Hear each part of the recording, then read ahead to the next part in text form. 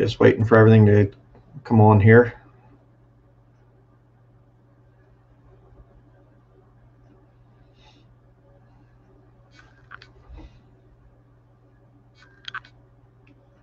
Okay, there we go. All right, I'm going to be trying something a little bit different here this morning. I'm going to start out this way with the prayer requests and just saying hi to everybody. And I'm going to be switching from here to over there, tripod. So we'll see how it works. Yeah, good morning, everybody, or afternoon or evening, wherever you're at. So how's everything been going for everybody? Hopefully your week's been going good.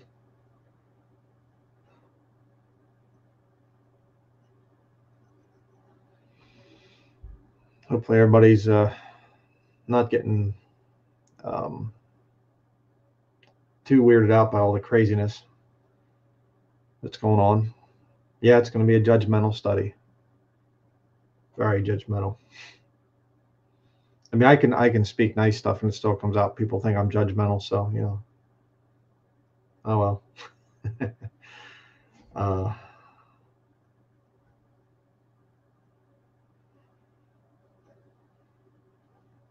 So what I think what we'll do here is just kind of say, you know, just have a little bit of time of fellowship here in the beginning, like we did last week.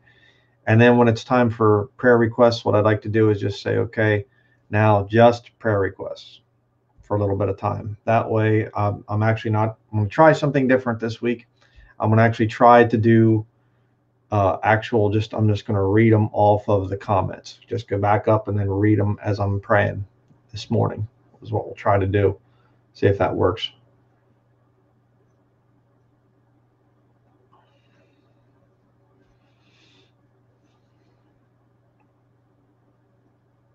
So, good morning, everybody.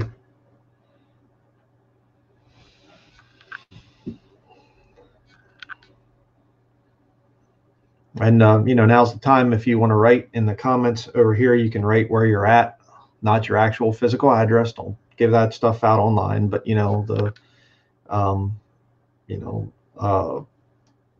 wherever you are in terms of, you know, I'm in Patten, Maine, where our office is right now. Anybody else in Patten, Maine, you know, kind of a thing. It's a good way to meet up with other people. You say, hey, there's somebody from, you know, wherever, and maybe we can meet up sometime and have some personal fellowship and things, which is great. We like to do that. So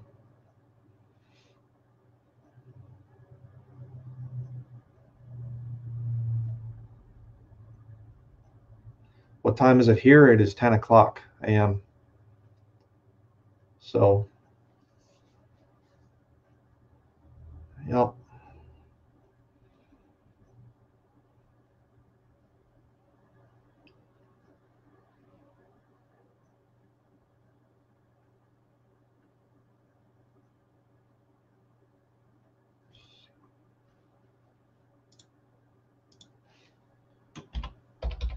Gotta look up something here quick.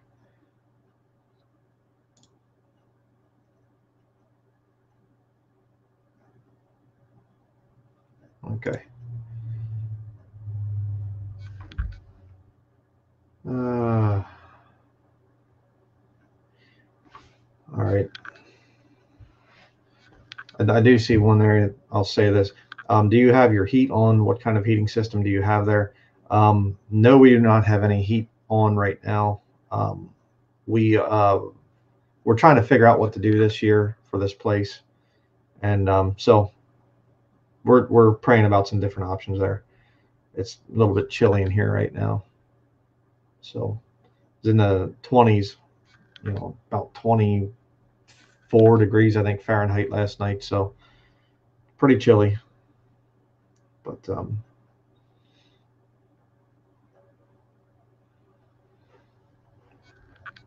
should be a good study this morning. Lord showed me some interesting things, so we'll see.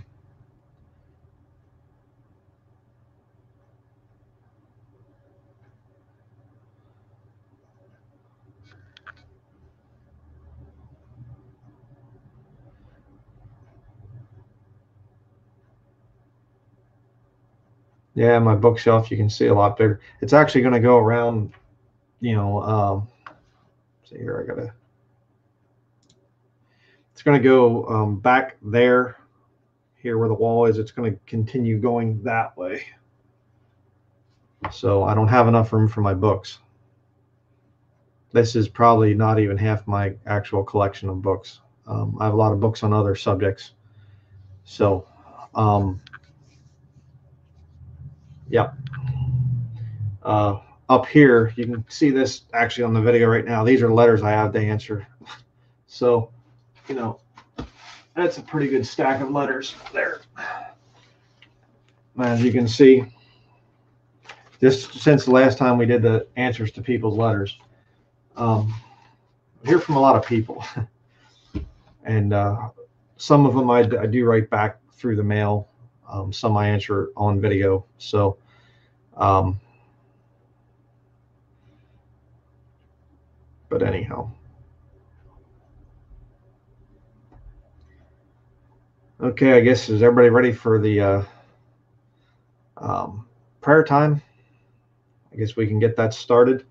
If you can just kind of hold your comments for the time being so we can get just prayer requests. So,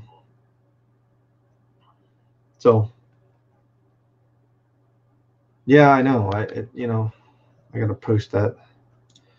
Sister Chantre wrote this, but Brian, legend says you're a hermit. You can't get mail. I just talk to a camera. I don't actually deal with real people. There we go. Yeah, it's kind of weird, but okay. Yeah, let's just go ahead and just take a break for a minute from the fellowshipping there in the comments and just prayer requests. We'll start out here with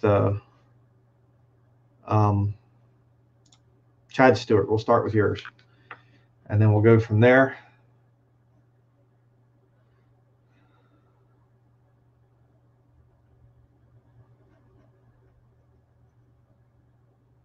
Okay.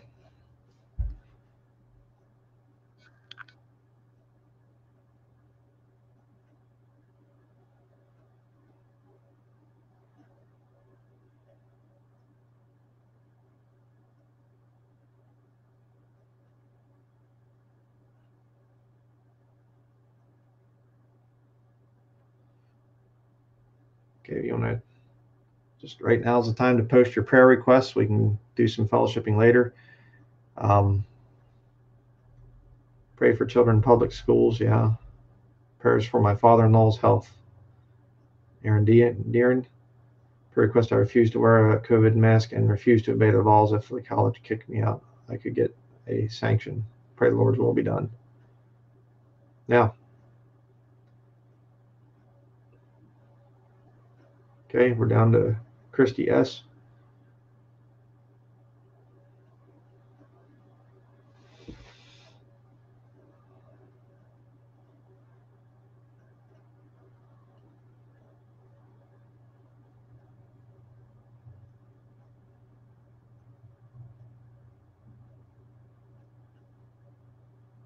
Amen. Rich with wisdom.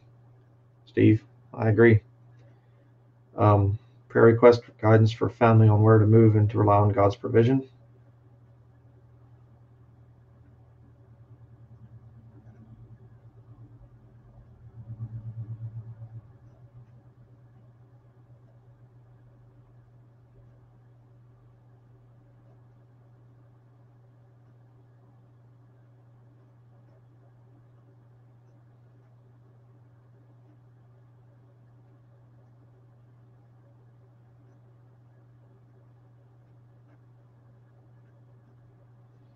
Okay.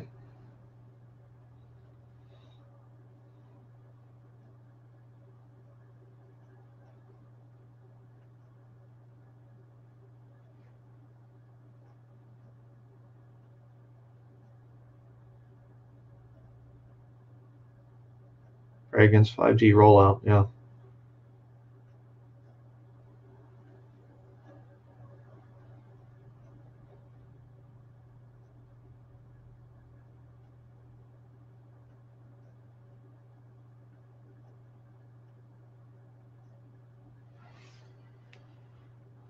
Okay.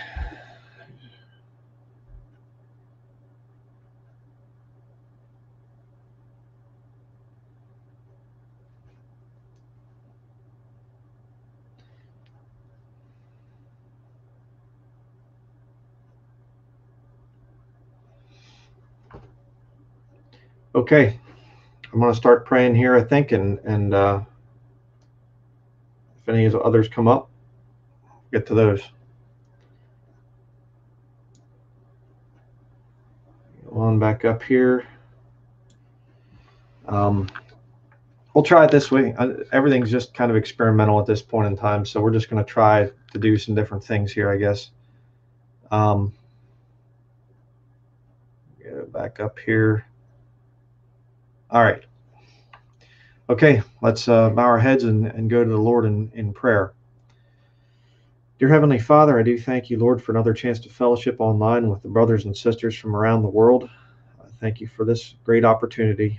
And I just want to start out this morning, Lord, by praying for Chad Stewart for his severe head pain. I know a lot of people go through that. There's a bunch of others that have requested for the same thing. We're under so much assault down here with the electric pollution of all sorts, cell phone and everything else.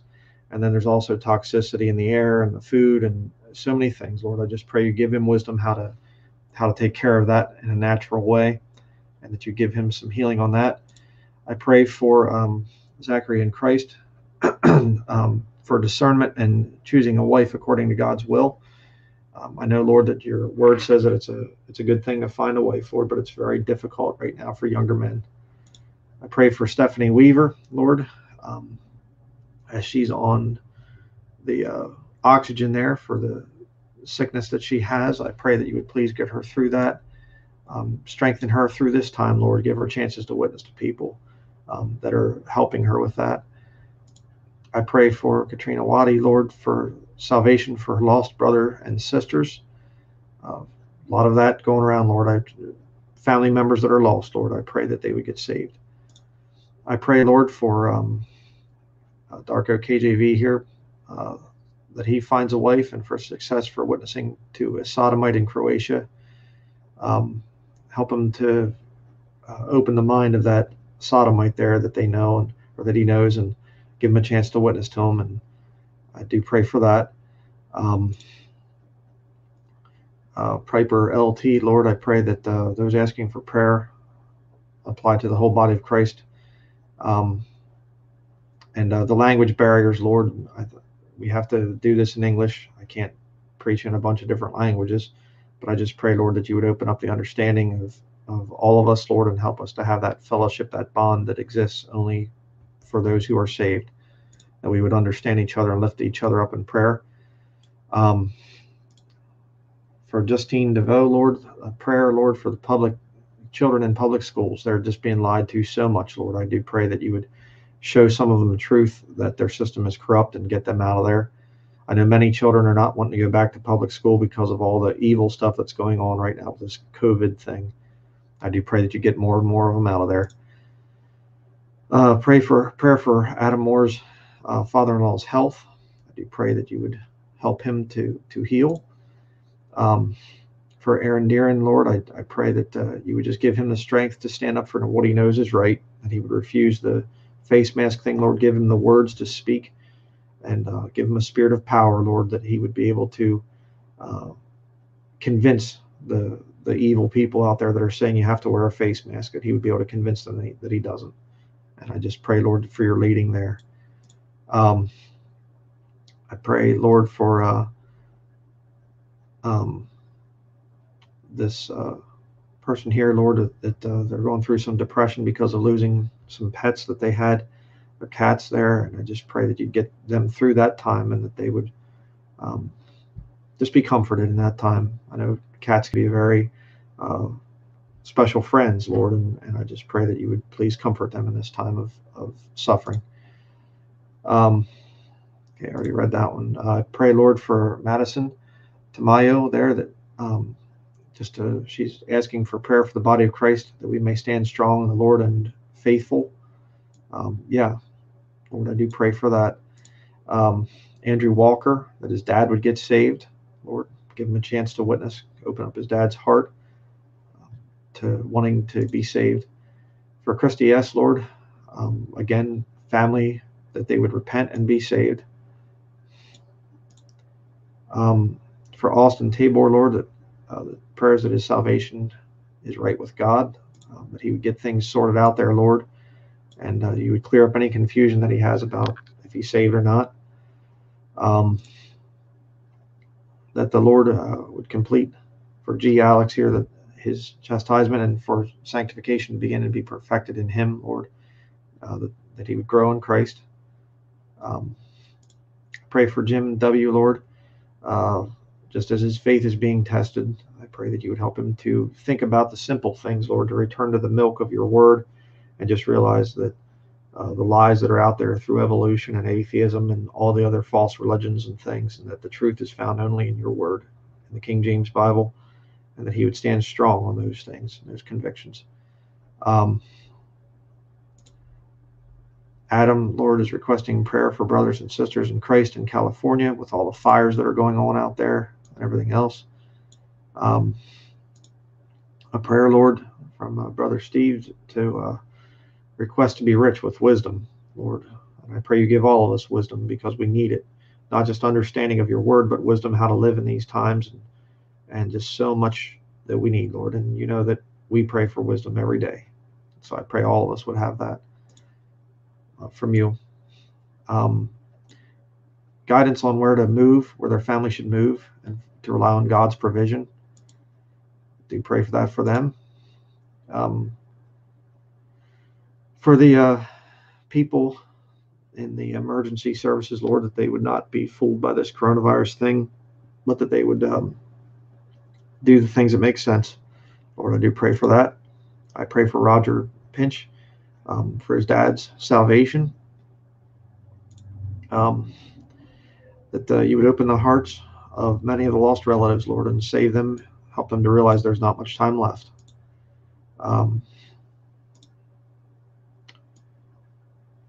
For Brother Philip, Lord, that the attacks of the enemy would not get him down. It gets really, really frustrating sometimes when you're making videos and preaching from your word. The stuff that people can say, it's just like the devil's knew the right things to say to really hurt you inwardly and hurt you deeply. I've been through it for many years, Lord, and I just pray that you would strengthen Brother Philip as he puts out some messages from your word.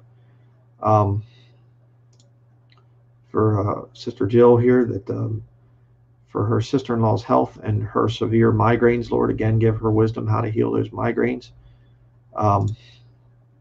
Prayer for co-workers that are very wicked and foul-mouthed, that don't want to hear the gospel, Lord. Their hearts are hardened.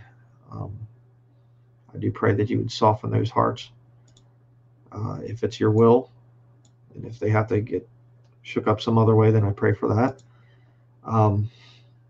For Brother Jacob Thompson's new book, and Lord, I do pray that you would help him with getting everything finished up, and he'd be able to get it out there and really challenge the Trinitarian system.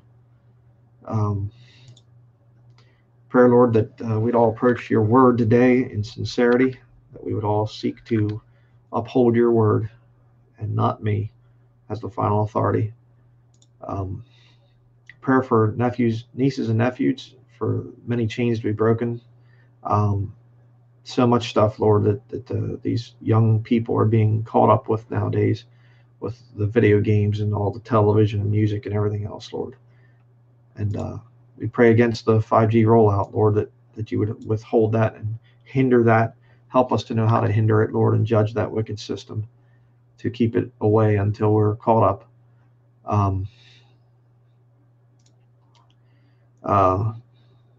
For all the lost people, Lord, from every corner of the earth, again, that we know many people will come to salvation in the time of Jacob's trouble, but right now, Lord, I pray that you would please give us all chances, open up doors of witnessing, that we can witness to people wherever we're at.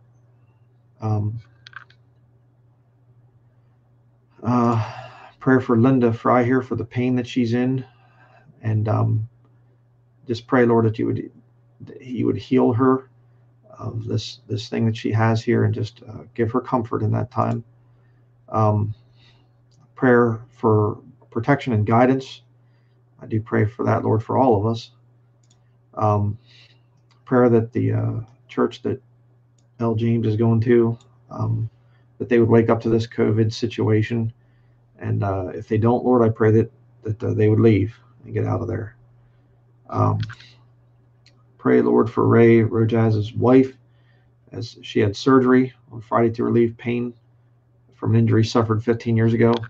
Lord, I do pray for that. Again, another prayer for pain. Pray for this guy here that he would overcome the world and not be tempted by the wickedness of the world. A prayer, Lord, for continued discernment in regards to what we should be, we all should be doing, moving, etc. Also for help with some personal struggles, more victory over the flesh. Again, we can all kind of relate to that one. Pray for God to continue to give wisdom in this time. Again, Lord, another prayer for wisdom. We need that so much. Lord, I pray for Gigi Wallace's husband, daughter, and son, if they're not saved, to give them chances to witness, Lord. And prayer, Lord, that you would please save Martin's mother and their friend Joseph, Lord, praying for that.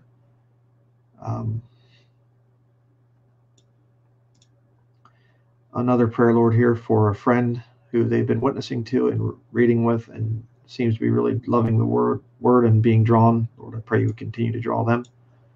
And for Freya Aldrinari, for stomach problems, Lord, we do pray for that. And prayer for the schools and people in them. The system is corrupted. We need help, Lord. Absolutely. I pray actually that you would shut down the schools because they're very wicked. And again, for Richard Winter, more prayer for lost family members, Lord, give them a chance to witness to them.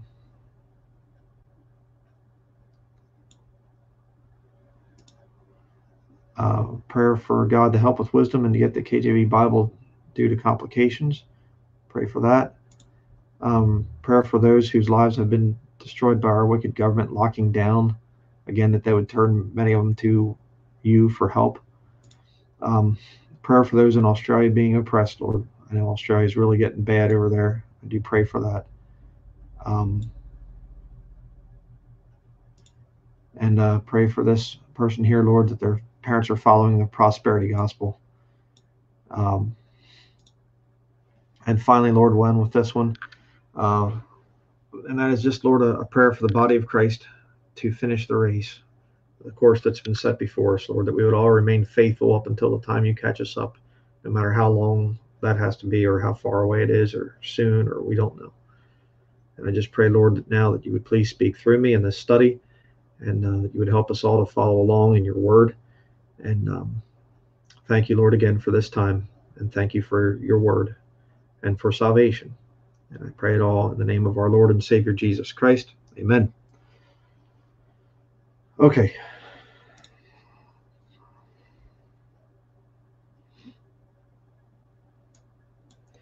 All right. So now what we're going to do, look over this way. What we're going to do is we're going to be studying the word now. So leave the comment thing, go read your Bible, study in your Bible, turn in your Bible as we go through the scriptures. A lot of important things to say. Get your King James Bible out. And we're going to be going through the scriptures. We have a bunch more moderators now in the comments section. So, if we see a lot of talk and whatever else, they're just going to delete comments and things and take care of that. So if you're a troll, don't bother coming in and posting, problems and trouble and whatever else. Be respectful of what's going on here. So with that being said, let me move my camera here. Sorry for the movement here. Click this thing into place. I got it. Hold on a second here. Got my wire pinched. There we go.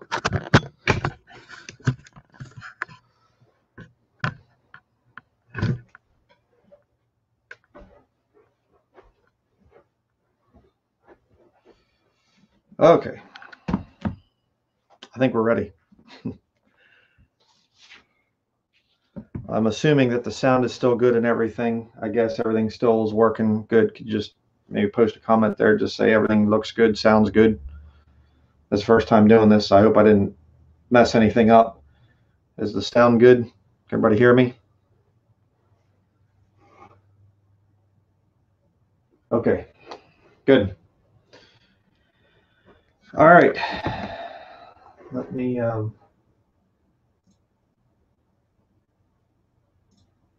just minimize that one. All right. Seeing it there. Looks good. Okay. We're going to talk today about a call to judgment. Had to arrange my heater down there on the floor. So take your King James Bible and you want to turn to Genesis chapter 18. So we're going to start out. A lot of people, I've seen this thing where people get mad at me, the atheists and things out there, and they'll say that I just go through the Bible and do word studies, and that's somehow great preaching. Well, what I'm trying to do, just to clarify, is I want the Word of God to speak for itself. Okay, the authority is here. So what I've done for many years is I do a word study, and I'll see, okay, what is the first, if I want to learn about judgment, like today, what is the first time judgment appears? And then you look up all the references to judgment, and it'll show you what God thinks, what the subject judgment is throughout the Bible. Lost people don't understand that. Lost people think that there should be some fancy exposition where you're quoting this book here and that book there. Well, they're Bibles, but this book here and this book here and page such and such, and these great orations. That's not Bible-believing preaching. Bible-believing preaching relies on the book. Okay, so that's why I do it this way, and that's a great way for you to study the Bible as well. And that is, look up a word. What does the Bible say about perversion? What does the Bible say about sin, about repentance, about belief, faith, grace? Name the word. But a lot of times, the law of first mention, in other words, the very first time that a word is mentioned in the scriptures, it will oftentimes define it as it goes throughout the Bible. Not always, but usually it will. So let's start out here. Genesis chapter 18, verse 16. The Bible says, "And the men rose up from thence and looked towards Sodom, and Abraham went with them to bring them on the way. And the Lord said, Shall I hide from Abraham that thing which I do?" Now, if you study this story here, the Lord, Jesus Christ, shows up in a pre-incarnate state there, shows up with two angels, because he sends the two angels down to Sodom to judge it. And you can read about that. It goes into Genesis 19. But it's the Lord there with the two angels. And he's looking at Sodom and he's saying, I'm going to judge it. Verse 18, "Seeing that Abraham shall surely become a great and mighty nation, and all the nations of the earth shall be blessed in him. For I know him." This is the key verse here. "For I know him, that he will command his children and his household after him, and they shall keep the way of the Lord to do justice and judgment." There's the first time it appears. "That the Lord may bring upon Abraham that which he hath spoken of him."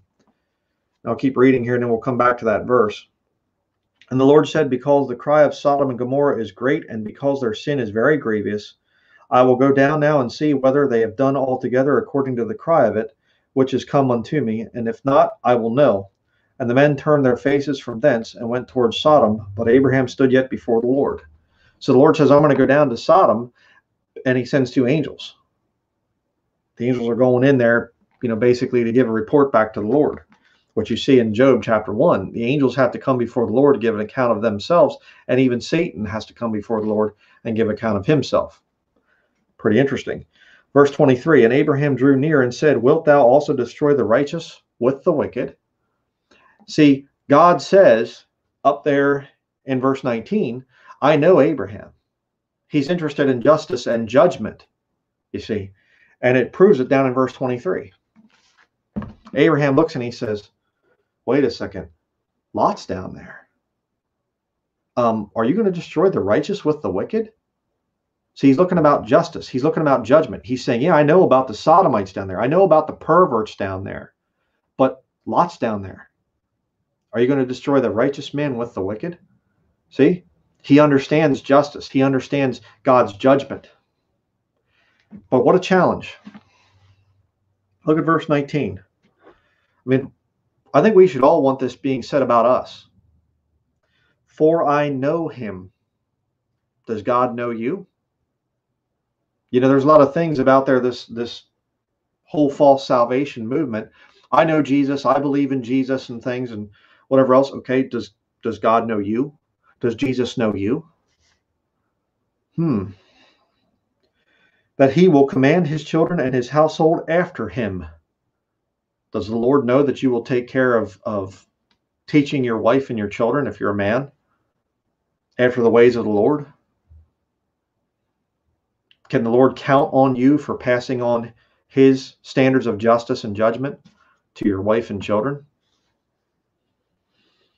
And they shall keep the way of the Lord, to do justice and judgment, not just believe in it, to do justice and judgment, that the Lord may bring upon Abraham that which he hath spoken of him. The Lord made certain promises to Abraham, but those promises were not just, oh, hey, hey, you, Abraham, hey, I think I want to make of you a great nation, because I just kind of picked your name out of a hat. No, the Lord knew Abraham. The Lord is watching every move that you make and that I make, everything that we do. The Lord keeps track of things. He knows your thoughts. He knows my thoughts. Can he count on you to do justice and judgment? Psalm 7. Turn next to Psalm 7.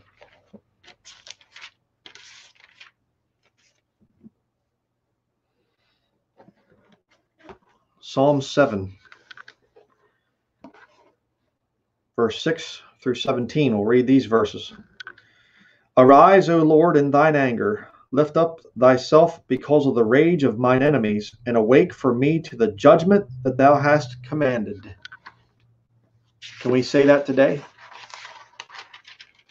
Yes, we can. There's a lot of things the Lord needs to judge right now. It isn't going to be, oh, when the catching up happens, boy, these people are just, oh, I feel so sorry for them. The people that go into the time of Jacob's trouble, every single one of them deserve to go into that time. Don't ever forget that. Right now, salvation is so simple. Anybody can get saved, right? It's no problem getting saved. People who reject the Lord right now, they're going to go into that time period. They deserve it. They deserve to go in. God can save them, absolutely. But salvation in the time of Jacob's trouble is going to be very difficult because it's going to cost you your life. And you're going to be public executions, people having their heads cut off. You read about that in Revelation chapter 20. Verse 7. So shall the congregation of the people compass thee about. For their sakes, therefore, return thou on high. The Lord shall judge the people. And look at this. The Lord shall judge the people. Judge me, O Lord, according to my righteousness and according to mine integrity that is in me. What did the Lord say about Abraham? I know him. You know what a big part of God knowing you is? Judging. The Bible says, or in the New Testament, if we would judge ourselves, we should not be judged. You know the standards of God's word. But yet when you disobey God's word, when you don't do judgment in your own life, God has to judge you. God has to punish you. Our prayer should be that God would judge us. Verse 9. O let the wickedness of the wicked come to an end, but establish the just. For the righteous God trieth the hearts and reins. My defense is of God, which saveth the upright in heart. God judgeth the righteous, and God is angry with the wicked every day. Oh, God's going to judge these wicked perverts out here, these sodomites, these filthy this and that. What about you? What about me? He judges the righteous. And it's a good thing. It's not a bad thing. Oh, God's such a meanie. Oh, I just can't believe he judged me this way. Judgment's a good thing. Okay? But don't forget that God judges the wicked as well. Their time is coming. And he's angry with the wicked every day. So don't fall for this thing of, well, God loves you, God bless you, and all this stuff. Saying that to wicked people that have rejected Jesus Christ? No. And here's an interesting picture for you. Look at verse 12. If he turn not, he will whet his sword. He hath bent his bow and made it ready. Whet his sword. What does that mean? You take a whetstone, okay? You put some water on a stone and you sharpen the edge of that sword, and you get that thing just as razor sharp. Wouldn't that be an image if lost people could look up in heaven and look up there and they see God up there and he's sharpening his sword? And they look at his bow and he's bending it and he's drawn back on them like that. Big broad head there pointed right at him.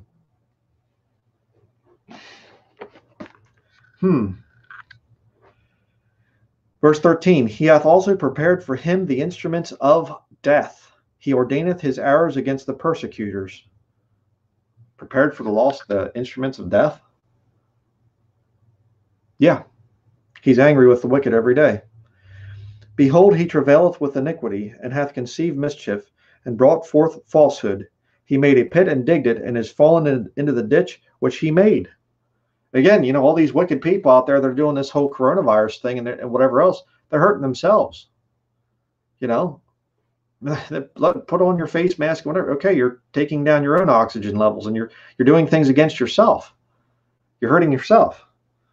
You can do all the, you know, we're going to do bailouts and things, and we're going to have all this banker bailout stuff coming in, you know, and filling up our own, you know, coffers, our own bank account.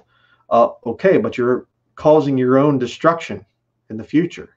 You can't keep printing money and bailing yourself out. That's not good. They're going to fall in their own ditch, in other words. It's interesting because Jesus in the New Testament says about, you know, they be blind leaders of the blind, and if the blind lead the blind, they both shall fall into the ditch. Little tie in there. Verse 16, his mischief shall return upon his own head, and his violent dealing shall come down upon his own pate. I will praise the Lord according to his righteousness, and will sing praise to the name of the Lord Most High. One of my favorite portions of Scripture is in Revelation chapter 19, where in the early part of it, the saints are up there in heaven cheering when they see the destruction of Mystery Babylon. We're going to praise his name when we see the destruction of the Catholic Church. And I can't wait for that day. It's going to be a good time. Next, go to Proverbs chapter 2.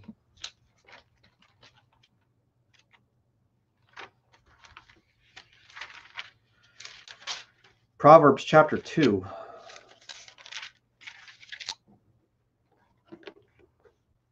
See some more things here about judgment. Proverbs chapter 2, verse 1. My son, if thou wilt receive my words and hide my commandments with thee, so that thou incline thine ear unto wisdom and apply thine heart to understanding. Salt in the prayer request this morning.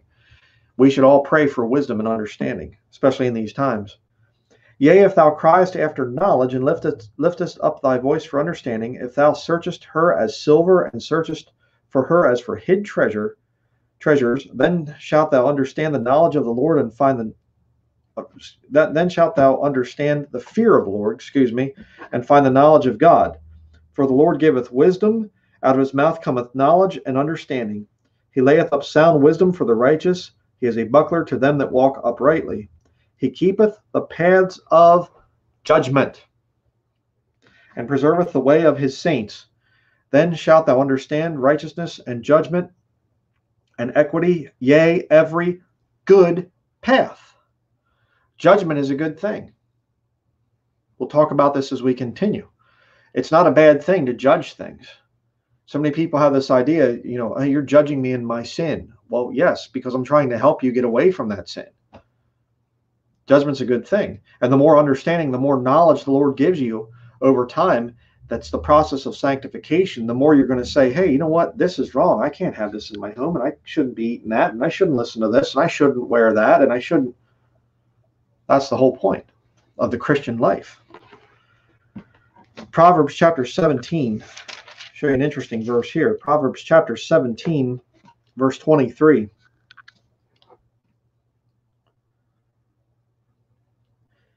Proverbs chapter 17, verse 23 in your King James Bible says, a wicked man taketh a gift out of the bosom to pervert the ways of judgment.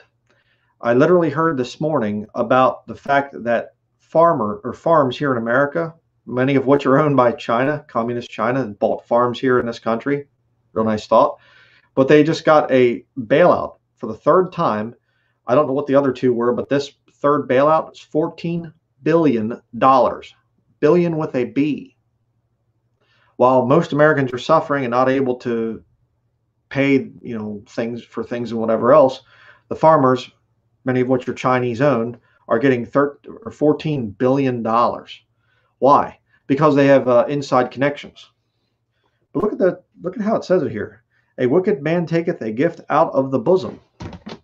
Almost like you see the, see if I can do this. See the guy's taking the picture like this. The Masonic, hidden hand gesture. I thought that was rather interesting. They take a gift out of the bosom, little secret handshakes and things, little insider deals and whatever else. And yeah, destroy all these people in the area here and make sure my corporation gets a little bit more bailout money.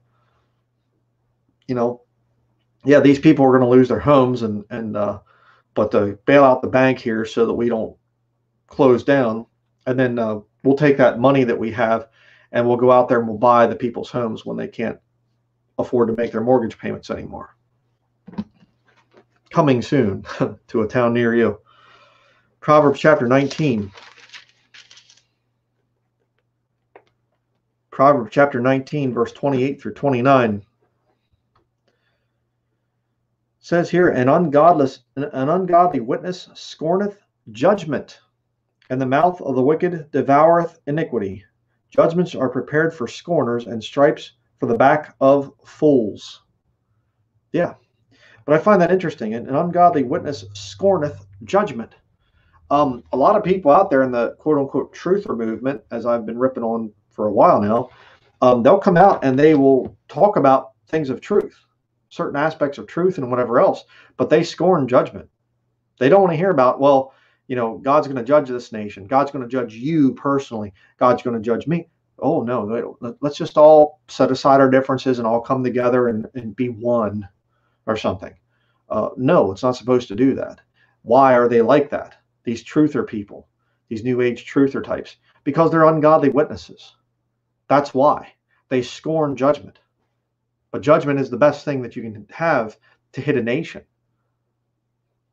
I'm going to be making some points at the end of this study to tie this whole thing together. You'll see what I mean. Go over to Proverbs chapter 21. Proverbs chapter 21, beginning in verse 1. And here's something to remember. Okay? You get stressed out about what all is going on. This is a good thing to remember. The king's heart is in the hand of the Lord, as the rivers of water. He turneth it whithersoever he will. Compared to Romans chapter 13. God ordains rulers and he controls them. Why are bad things happening in America and in most other countries? Because the people are bad. So God brings in a bad ruler to punish the people. You see? People need to turn back to righteousness. Turn to Jesus Christ. Repent of sin. Verse 2. Every way of a man is right in his own eyes, but the Lord pondereth the hearts. Remember, Abraham, I know him. The Lord knows everybody. To do justice and judgment is more acceptable to the Lord than sacrifice. Huh.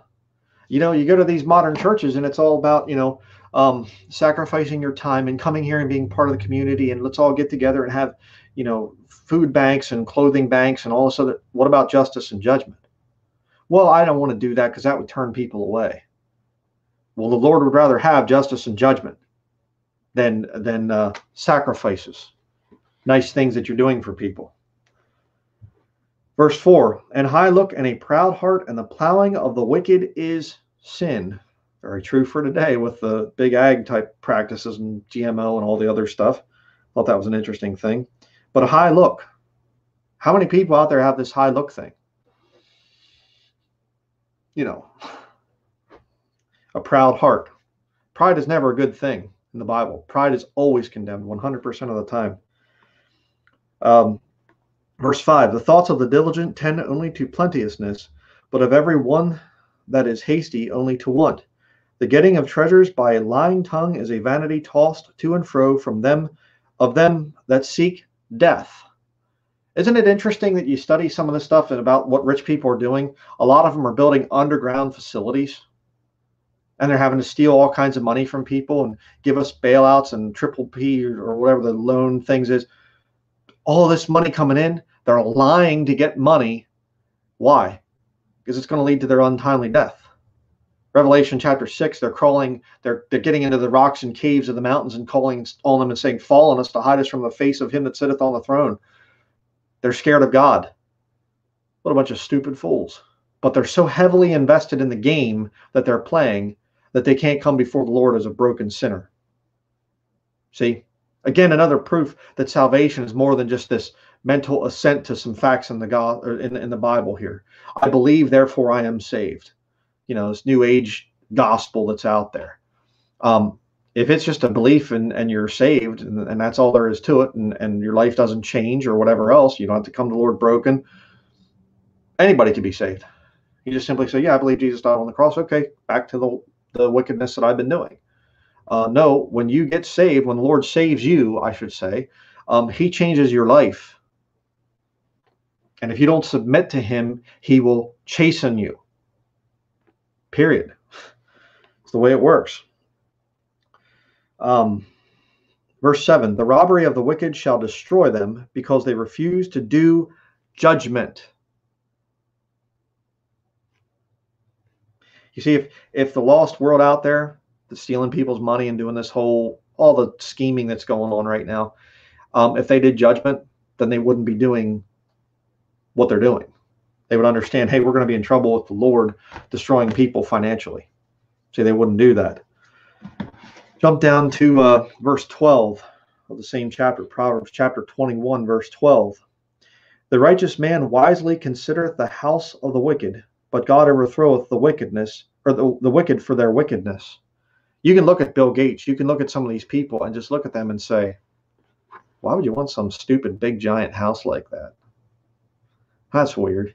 You know, Elon Musk and all these big multi-billionaires, Donald Trump, you know, with his big mansion that's patterned after some palace or something, Louis the whatever, you know, whatever it is. I've seen some of the stuff, and it's all gold plated, this and that. Why? Stupid. It's absolutely stupid. But what's their end? God overthroweth the wicked for their wickedness. God is angry with the wicked every day. All these Jesuits and high-ranking people and Illuminati and Freemasons and Knights of the Equestrian Order, Knights of Malta, Knights of Columbus, or whoever, God's going to overthrow them. Right now, they're just, you know, basking in the sunlight of, we're bringing in our new world order and we're persecuting people, whatever else. A few years and they're done. What a waste. Verse 13, whoso stoppeth his ears at the cry of the poor, he also shall cry himself, but shall not be heard. A gift in secret pacifieth anger, and a reward in the bosom strong wrath. It is joy to the just to do judgment, but destruction shall be to the workers of iniquity. The man that wandereth out of the way of understanding shall remain in the congregation of the dead. If you're going to a church building yet, and they're doing the whole coronavirus thing and everything else, you know, social distancing and masks and scanning the forehead, there's a good one. You're in the congregation of the dead. You need to get out of it.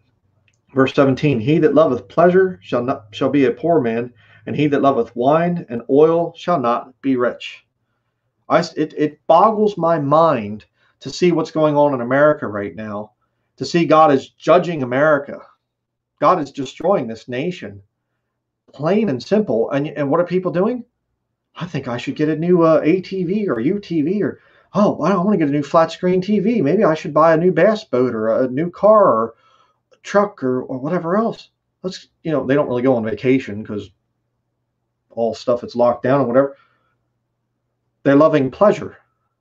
What's the Bible say about the end times? Lovers of pleasure more than lovers of God?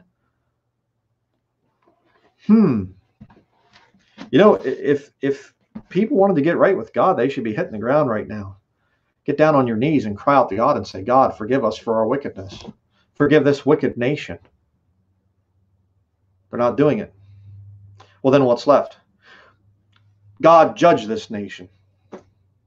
I pray for God's judgment to hit this country and all the others out there as well. That's what we need to start thinking about. We need a call to judgment. Why? Well, it says there in verse 15, it is joy to the just to do judgment. It's a joy. You know, you come out, you make videos, or you put out gospel tracts or whatever else, you're doing judgment. Well, I didn't get any people saved. Okay, but you're doing judgment, right? See, here's the beauty of witnessing as a Christian. Every time you witness, you win. Period. Why? Because you just judge that person. It should be a joy to you to do judgment. You see, you can't fail when you're witnessing to somebody. You see, but they don't get saved. You still do judgment. See, the judge that sits in the courtroom, he doesn't just sit there and say guilty, guilty. You know, with his gavel and stuff. Bam, guilty. Bam, guilty. Guilty. Innocent. He's there to judge. That should be our role as members of the body of Christ. We should be there to pass judgment. And it should be a joy to us. Hey, that movie is wicked. That's terrible. Hey, what do you think about eating this food or this herbal tea or something? Hey, that's great. I think that's wonderful. And you see people and it helps them. I've literally had atheists contact me and say, you know what, I don't agree with what you say, but I'm sure thankful I saw your video on natural health cures for headaches. You've helped me. And you've given me some things to think about. Judgment.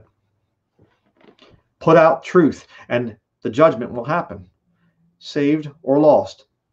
Innocent or guilty. It's a joy to do judgment. But when you get all this little milquetoasty modern Christianity type of a thing, and all these people out there, well, I don't agree with this, but at the same time I do, and you know, I'm not for the COVID vaccine, but I think some vaccines are okay. You know, no, they're all bad. They're all based on false science. Vaccination across the board is bad. I mean, I'll be doing more about this in the future, but just go to the CDC's website, look up the vaccine excipient summary, and they give you the ingredients of what's in these vaccines. They're all toxic. It's all toxic. Poison. It's not, well, I'm not, while I wouldn't be for the coronavirus vaccine, I am for the others, because there's some that are okay. They're all bad. They're all bad. Show me where anybody injected, you know, poison and disease into their body to keep from getting the disease. It's false science. It's an opposition of science, falsely so called. More on that in the future. But we need to stand against things and not be wishy-washy. Okay, maybe you don't have to be as sarcastic as me or whatever, but you know what? You need to come out and have a firm stand. Why? Because we're called to judgment. So we're supposed to do. We have a standard by which we can judge things. If it's just, hey, it's just my opinion, well, then my opinion is as good as your opinion. But we're talking about the written words of the living God right here. His instruction manual. I mean, somebody comes along and they say, hey, you didn't do this thing right on your vehicle outside. Well, I get out what am I going to do? Get out the owner's manual and say, well, actually right here it says I'm supposed to do it that way. That's the standard. This is our owner's manual right here. But let's continue. Proverbs chapter 29.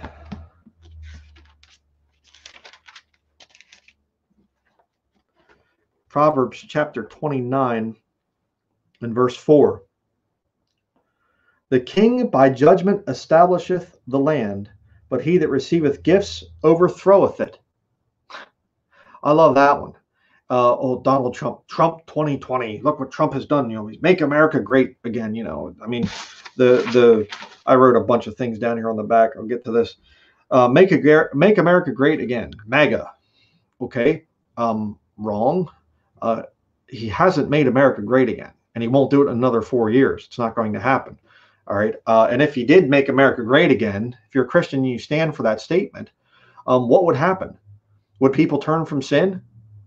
Let's just put off judgment. Let's make America great again. Let's not judge America. Let's not get God's judgment to come down to America. Let's just make it great again.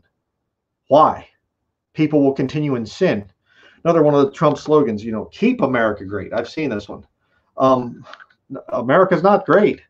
America is, you know, one of the worst nations out there as far as debt is concerned. The dollar is a joke. Everything's falling apart. Keep America great. America's not great. Okay, another lie. And then they say No more. I've seen these signs, the flags flying, and no more. And then the words BS. I won't say the profanity there. Okay. Why has he put up with it right now? Because the verse says there, the king by judgment establisheth the land. You know, if he was a real leader, if he really had the powers of a president and not being controlled by all the interests behind the office of president, Trump's an actor, okay, a Jesuit trained actor. But if he had true power, if he was a real man, the riots would have never happened. What are those people doing? They stop that. No, let's just have the police stand down. The police standing there, you know, watching buildings being burned, watching police cars being burned. And actually, they're not police cars that are being burned. They're taxpayer cars that are being burned. All right. That's the sick part about it. Oh, look at the police force lost all this. No, the people of the city there lost those cars. They're the ones paying for it. But, you know, a real king, stand up and just simply say, stop that. We're going to put an end to that thing. But what's going on with Trump? But he that receiveth gifts overthroweth it. Trump receives gifts. Guaranteed. He's in the back pocket of Big Pharma. Let's roll out these vaccines. Let's Operation Warp Speed. Let's get this stuff out there. Let's get these vaccines going fast. Let's get them before the election time. What's the rush? Oh, probably because there's a lot of money in it. That's the whole thing. Jump down to verse 8. Proverbs chapter 29, verse 8. Scornful men bring a city into a snare. Not here in America, though. The Bible's so outdated, you know. It's just. But wise men turn away wrath. They judge. If a wise man contendeth with a foolish man, whether he rage or laugh, there is no rest. Hello, YouTube comments. How many times have we, all of us have done it? You contend with a foolish man, and whether he rages, whether he's angry or laugh, the guy's being friendly and whatever, so to speak, there's no rest. You're dealing with a fool. The preaching of the cross is to them that perish foolishness. The fool hath said in his heart, there is no God. Don't contend with them. Don't waste your time. Verse 10, the bloodthirsty hate the upright, but the just seek his soul. A fool uttereth all his mind, but a wise man keepeth it in until afterwards. If a ruler hearken to lies, all his servants are wicked. Hello again. You know, America in the 21st century. Trump is hearkening to lies. And what's happening as a result? All of his servants are wicked. It's right there. And you say, what do you do then for the election? You ignore it. You say, I'm going to clean up my life. I'm going to have righteous standards in my life. The presidential election thing is just, it's a scam. But you increase righteousness and you start to judge wickedness and evil, and you say, you're not bringing that into my town. You're not going to do this. You're not going to do this in my house. You get off of my porch. Get off of my land. We're going to do right.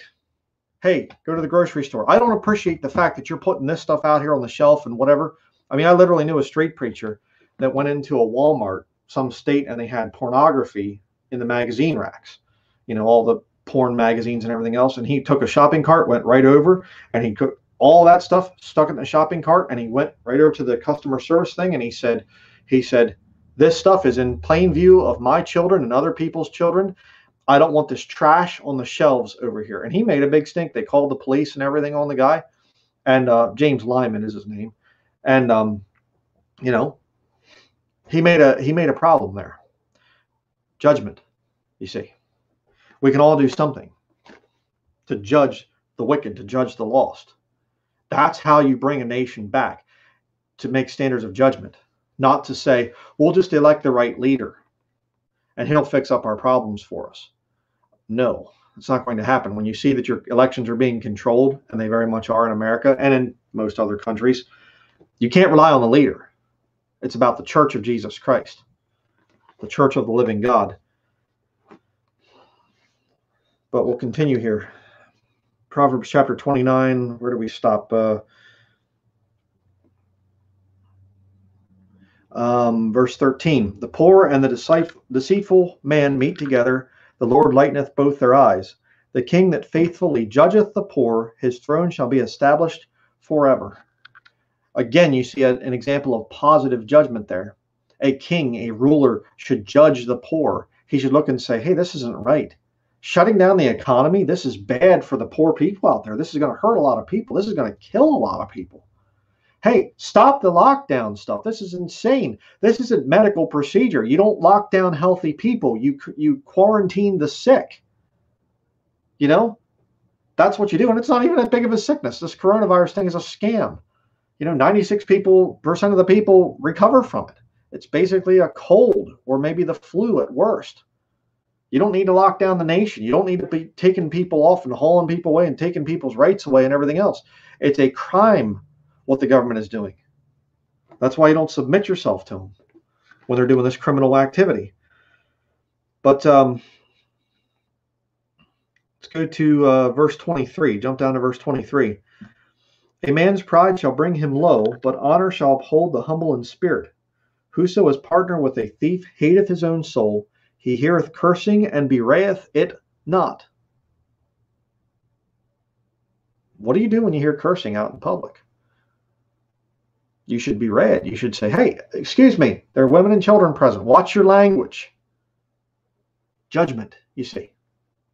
We all need a call to judgment. But we just get so little mousy and little church mice, that we're just so nice and we're so quiet, and I don't want to judge anybody. I don't want to ruffle any feathers. I don't want to make anybody feel uncomfortable. And one of the big reasons why?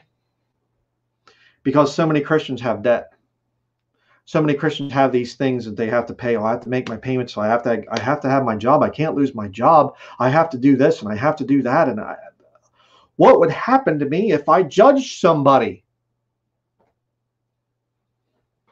God can't take care of you?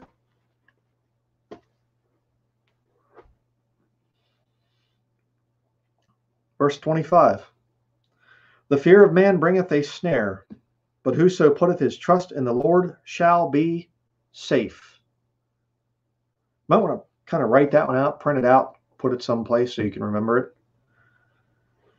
Many seek the ruler's favor, but every man's judgment cometh from the Lord. Do you seek the ruler's favor? Let's get Trump elected so he can make America great again. He can keep America great. He'll do good things because he said he'll do good things. And you can always trust the words of a politician. No. Many seek the ruler's favor. Forget those, many. But every man's judgment cometh from the Lord. Our judgment should come from the Lord. The Lord should be able to look down from heaven and see every one of us and say, I know him.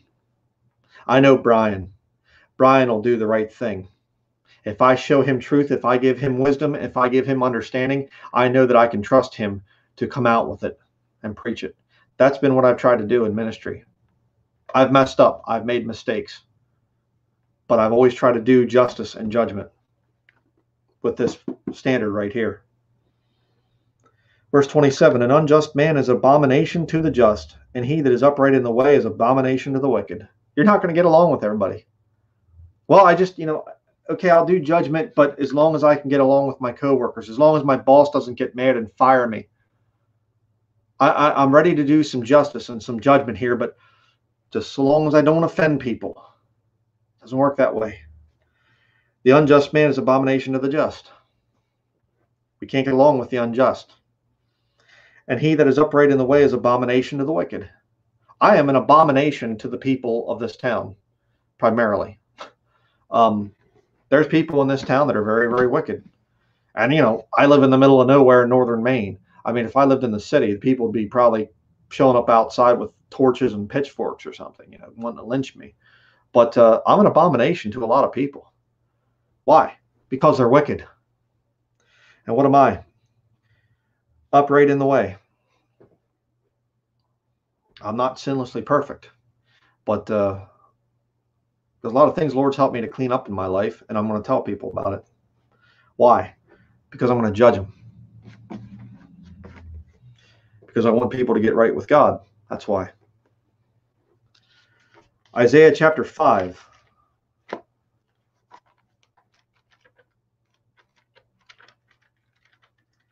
Isaiah chapter 5.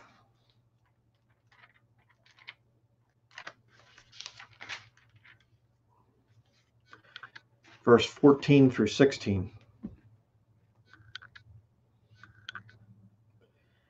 The Bible says, "Therefore hell hath enlarged herself, and opened her mouth without measure, and their glory, and their multitude, and their pomp, and he that rejoiceth shall descend into it." So, Mother Earth, Mother Earth. Well, there's a good verse for Mother Earth. And by the way, hell is down there in the heart of the earth, and the earth is opening her mouth. We worship Mother Earth. Well, if you don't worship Jesus Christ, then Mother Earth is going to swallow you up and burn you forever. That's so judgmental. Exactly. Verse 15. "And the mean man shall be brought down, and the mighty man shall be humbled, and the eyes of the lofty shall be humbled. But the Lord of hosts shall be exalted in judgment, and God that is holy shall be sanctified in righteousness." The Lord of hosts shall be exalted in judgment. The time of Jacob's trouble is all about that exact thing right there. The Lord is going to be exalted in judgment. All these people, there is no God. The evolution has been proven true. The Bible's a book of lies. And they're talking big right now. They're talking real big. But you know what? The time of Jacob's trouble was coming. And God is going to show his wrath, that he is angry with the wicked every day. He's going to just pour out his judgment and his fury for 7 years. Not 40 days and 40 nights like the flood in the days of Noah. 7 years. But here's the interesting thing. You say, I don't know if I could believe in that. That's so cruel. 7 years of God's judgment and wrath, and the blood, the seed being turned into the blood of a dead man, and a third of the people dying, and a third of the trees being burned up, and all green grass being burned up, and all these things you read about in the book of Revelation. What's so cruel? No, actually, it's God's judgment. And you know what? Revelation chapter 7 says that there's a great multitude which no man could number that gets saved in that time period. You mean to tell me that salvation could actually come as a result of judgment? You see, right now our minds are our carnal mind, the Laodicean type of mind in the book of Revelation. They're neither hot nor cold. They're lukewarm. They make God sick. That struggle is there with all of us. We just want to get along with people. I mean, it's there. Nobody likes to be kicked around and made fun of and humiliated and spat on and whatever else and mocked and nobody likes that. But you know what? It's actually the reverse of the way it is in our minds. Our carnal mind says, if I just kind of take it easy and I'm a nice guy, maybe people will like me. Maybe people will get saved if I'm nice to them. No, actually, oftentimes it's the opposite that's true. If we were more strong in our stands and we were more judgmental, then people would say, hey, you know what? These Christians are different. These people over here, they're different than me.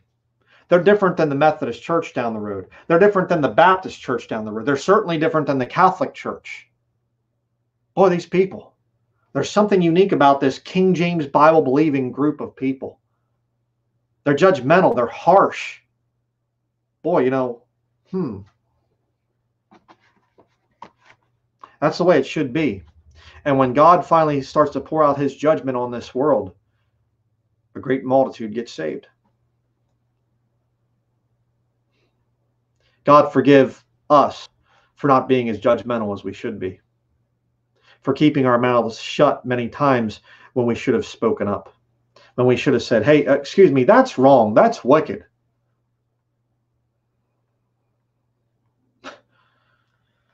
Double-edged sword, brethren. Cuts, doesn't it? Micah, the book of Micah. Go towards the New Testament. You have the minor prophets that come after the book of Daniel.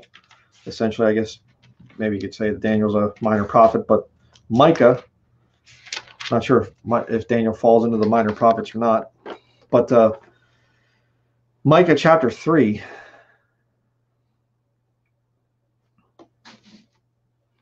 And this is what's coming to America.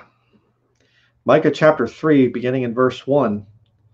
And I said, Hear, I pray you, O heads of Jacob, and ye princes of the house of Israel. Is it not for you to know judgment? The king, the people in authority, aren't you supposed to be judging things?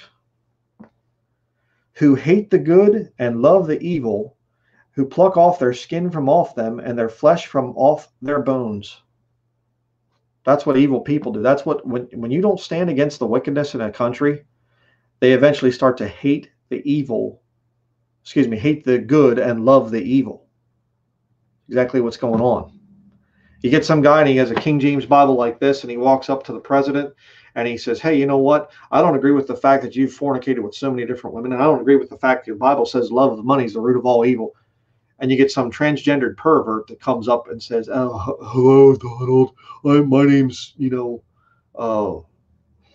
pick some woman's name, Teresa or something, no offense to anybody out there with the name Teresa. But, I'm Teresa, and he's, oh, thank you. Come on in and you sit at my table to dine. And you radical, stupid preacher, get out of here. And yet I'm the one that will turn people from wickedness. I literally talked to a retired police officer the one time we were moving up here to Maine, and he said, it's a shame you're moving to Maine.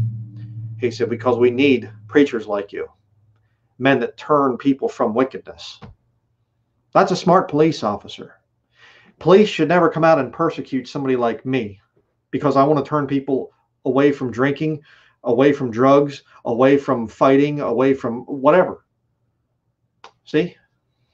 But yet when the country gets so wicked, when there's judgment that's been forsaken, all of a sudden the politicians, the police, the military, whoever else, they start to actually exalt the evil and reject those that are good. Verse 3, Micah chapter 3, verse 3, who also eat the flesh of my people and flay their skin from off them, and they break their bones and chop them in pieces, as for the pot and as flesh within the cauldron. Goes on. Then shall they cry unto the Lord, but he will not hear them. He will even hide his face from them at that time, as they have behaved themselves ill in their doings. Oh, we're going to, God bless America and stuff. Let me tell you something. Blasphemy in Scripture is when you say, you use the Lord's name in vain, or you say something nasty about God himself. Well, I believe personally that saying God bless America right now is a form of blasphemy, or whatever other country you're in out there. God bless America. Why? For the sin? If God blessed this country, he would be a very foolish, very hypocritical God. God can't bless a nation that turns so viciously against his word. He can't do it. Don't ever say God bless America. Don't ever say God bless this country when they're doing sin and when they're doing wrong. God will not bless a nation like that. Verse 5, thus saith the Lord concerning the prophets that make my people err, that bite with their teeth and cry, peace, and he that putteth not into their mouths, they even prepare war against him. Again, so true of today. The churches, the ones out there, Joel Osteen, especially in his ilk and things, and all these modern prosperity preachers, they're not doing any kind of judgment. It's all peace, and we have times of peace. God has a special plan for you today. God just wants to prosper you and do so much good things for you. They're lying. They're after the people's money.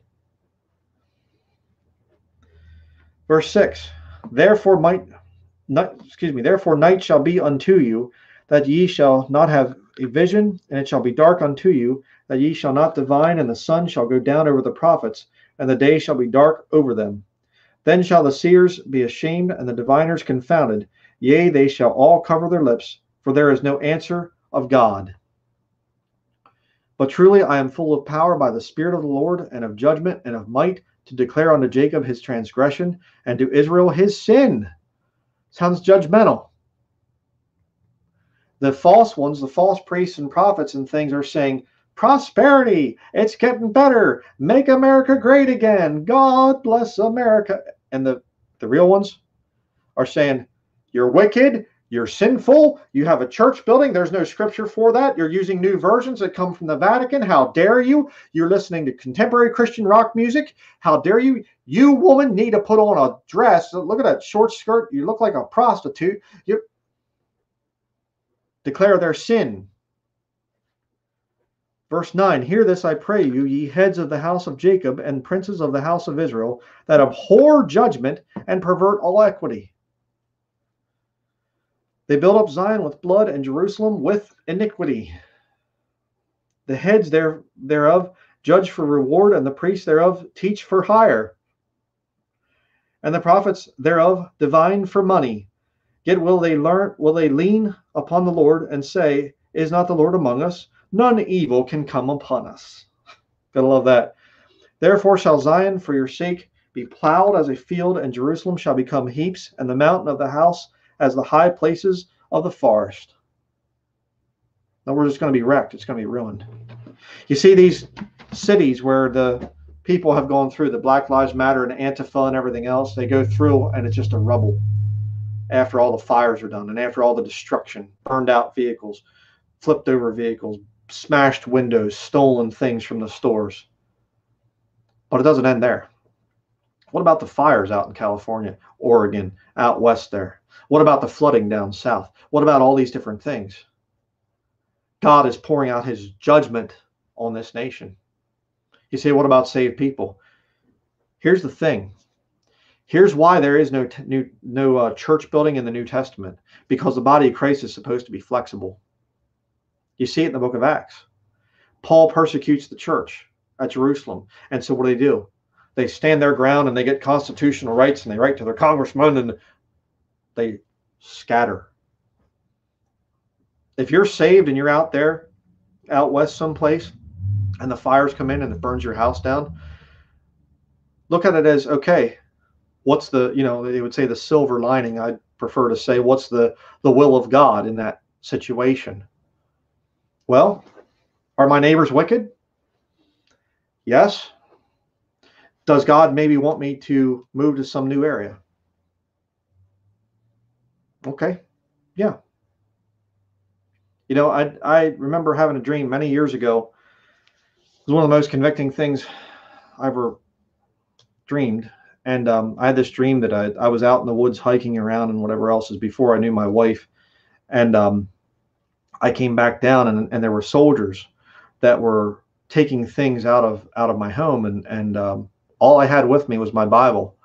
And at the time in the dream, I actually felt peace. And I thought, well, at least I didn't get my Bible. At least I escaped with this.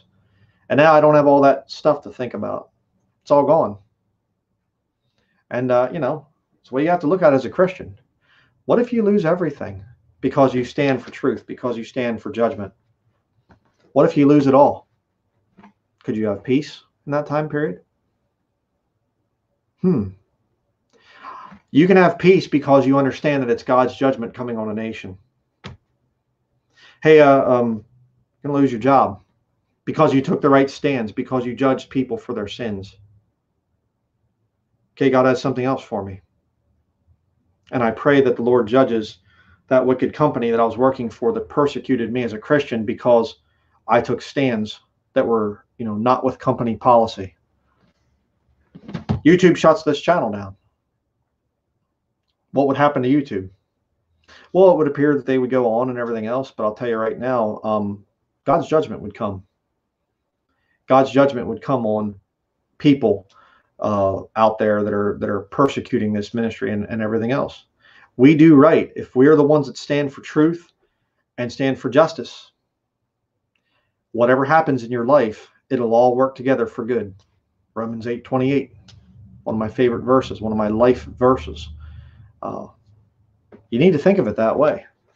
God can judge America. God can judge England, can judge Canada, can judge whatever country you're in. God can judge that nation, and you can still come out better off for it because you can say, thank you, Lord, for judging this nation.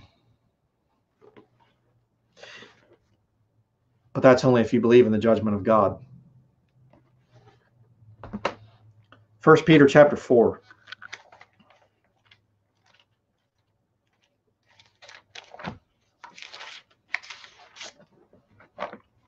1 Peter chapter 4, verse 12 through 19. Beloved, think it not strange concerning the fiery trial which is to try you, as though some strange thing happened unto you. Really applicable to people out west having homes and properties burned. But rejoice inasmuch as ye are partakers of Christ's sufferings, that when his glory shall be revealed, ye may be glad also with exceeding joy. If ye be reproached for the name of Christ, happy are ye, for the Spirit of glory and of God resteth upon you. On their part he is evil spoken of, but on your part he is glorified. But let none of you suffer as a murderer, or as a thief, or as an evildoer, or as a busybody in other men's matters. Yet if any man suffer as a Christian, let him not be ashamed, but let him glorify God on this behalf. Again, remember that. Very important scriptures to go through there. Understand that when suffering comes, when persecution comes, because you're doing right, not because you did wrong or whatever else. Oh, the police are here persecuting me. Why? Well, I went 90 miles an hour and I robbed a bank. They're persecuting me. No, you're doing wrong. And they're there for a good reason. But if the police come and they are there to forcibly vaccinate, if they're there to bust up your family or whatever else, okay, Lord, what do I do in this situation? I'm not going to submit to what these guys are telling me to do. I'm not going to submit to this. All right? It's a good thing. Judgment is coming. Verse 17. For the time is come that judgment must begin at the house of God. And if it first begin at us, what shall the end be of them that obey not the gospel of God? And if the righteous scarcely be saved, where shall the ungodly and the sinner appear? Wherefore let them that suffer according to the will of God commit the keeping of their souls to him in well-doing, as unto a faithful Creator. How do we go forward with the future right now? For many of us, the future is extremely uncertain. We don't know where it's going to go. We don't know, is it going to be forced vaccination? Is it going to be more lockdowns? Are we going to lose homes? Are we going to lose jobs? Are we going to lose our lives? We don't know. None of us know. But what do? Commit the keeping of their souls to him in well-doing, as unto a faithful Creator. We judge things, and we do well. Righteousness needs to start here. As my other sermon I did in this series of studies, a call to righteousness. We need to be right with God. That comes first and foremost. I need to be right with my fellow man. No, you need to be right with God. And you need to be judgmental and say, that's wrong. This is wrong. That's good. Judgment works both ways. See? But when the judgment hits this nation, where's it going to start? According to that scripture right there, verse 17. The house of God. That doesn't mean a church building, by the way. That's the body of Christ. I meant to think about that. John chapter 16. Go to John chapter 16. Two more places to turn to here.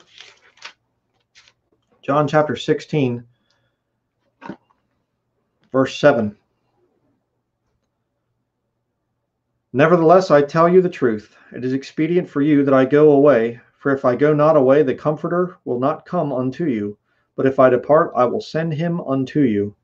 And when he is come, he will reprove the world of sin and of righteousness and of judgment. Of sin, because they believe not on me. Of righteousness, because I go to my Father, and ye see me no more. Of judgment, because the prince of this world is judged. I have yet many things to say unto you, but ye cannot bear them now. Howbeit when he, the Spirit of truth, is come, he will guide you into all truth. For he shall not speak of himself, but whatsoever he shall hear, that shall he speak, and he will show you things to come. Christians should be all about looking for things to come, especially the Lord Jesus Christ, our blessed hope. That should be there. But we should be trying to warn the wicked of God's judgment that's coming. This is God's judgment that's happening to this world right now. All the evil and everything else, God's judging the lost world. But you see, verse 13 there is one of the greatest proofs for if somebody's really genuinely saved. All right? Look at it again. Howbeit when he, the Spirit of truth, is come, do you have the Spirit of truth within you? The Holy Spirit of truth. He will guide you into all truth. For he shall not speak of himself, this Holy Spirit thing, and oh, come Holy Spirit, all this charismatic stuff, the gifts of the Holy Spirit and everything else. That isn't it. The Holy Spirit, when he comes into somebody, he will glorify Jesus Christ. He'll have them talking about Jesus all the time. But whatsoever he shall hear, that shall he speak, and he will show you things to come. The greatest test to see if somebody is genuinely born again is to see what is their love for the truth. Are they willing to accept the truth? Because truth is judgmental. Hey, this is the truth here. The King James Bible is God's perfect word. What's that mean? The others are not. Period. Well, that's so judgmental. Exactly. Are you going to stand for the King James Bible? You need to have a personal relationship with Jesus Christ where your life changes after you get saved. What's the Catholic Church have? They don't have that. They have no assurance of salvation. Well, that's judgmental. Again, my point. Go down through the list. This nation is wicked. A man and a man together and a woman together is abomination according to the word of God. It's wrong. It's bad. It's part of an agenda there, a satanic agenda for people to sterilize themselves. And you look at all these different movements, the feminist movement, sterilize yourself. The men going their own way, the MGTOW movement, sterilize yourself. Get down through the whole thing. That's what they're doing, trying to kill you off. This whole coronavirus thing is to destroy the economy, to destroy the middle class. You study it out, you look at it. That's what it is. It's all destruction. But you see, for me to say that, I have to judge people. That's the point. If God gives you truth, he expects you to do justice and judgment. Hopefully, God knows you for that. Finally, let's go to Matthew chapter 7. Because I'm sure if there's any false professing Christians watching this, they've already gone this in their mind. Judge not that ye be not judged. You know, that's what you're going to get. As soon as you say, well, I need to judge you or whatever, the Bible judges you. Well, you know, the Bible says, judge not, you know, whatever. Let's look at the scriptures. Matthew chapter 7, verses 1 through 6. Judge not that ye be not judged. Well, then you're not allowed to judge, right? Keep reading. For with what judgment ye judge, ye shall be judged, and with what measure ye mete, it shall be measured to you again. And why beholdest thou the mote that is in thy brother's eye, but considerest not the beam that is in thine own eye? Or how wilt thou say to thy brother, let me pull out the mote out of thine own eye, or out of thine eye, and behold, a beam is in thine own eye? Thou hypocrite! First cast out the beam out of thine own eye, and then shalt thou see clearly to cast out the mote out of thy brother's eye. So what it's talking about there is hypocritical judgment. Hey, you know, if I got some kind of secret porn addiction, which I don't, I have victory over that for many years now, but I'm just up here railing on people, you pervert, you wicked, disgusting, foul creature, you that looks at pornography, how dare you? And I'm looking on it on my own computer. Well, that's a problem. I'm a hypocrite. But see, I can judge you for pornography addiction. Why? Because I took the beam out of my own eye. So now I can look at your mote in your eye and say, hey, let me help you out with that. Well, you know, I guess maybe it's not a big deal. Oh, it's a very big deal. You're out of fellowship with God if you're saved. If you're lost, well, you're just earning your damnation all the more by looking at pornography. Let me help you out with that. If you're lost, you need to get saved. And then I'll tell you how to get away from the pornography addiction. If you're saved and you have it, I can help you. I can tell you what to do to get away from pornography addiction, to get victory over that sin. Then you get down through the list, whatever it is. Again, the life of sanctification has to be there where we judge ourselves. You say, God, judge the lost world, but judge me. Tell me where I'm wrong. Show me the things that I need to get out of my life. I want to be safe. I want your protection. I want your power. You know, one of the things I pray on a regular basis is put your fear upon the heathen round about me. I want God's fear to be upon the heathen.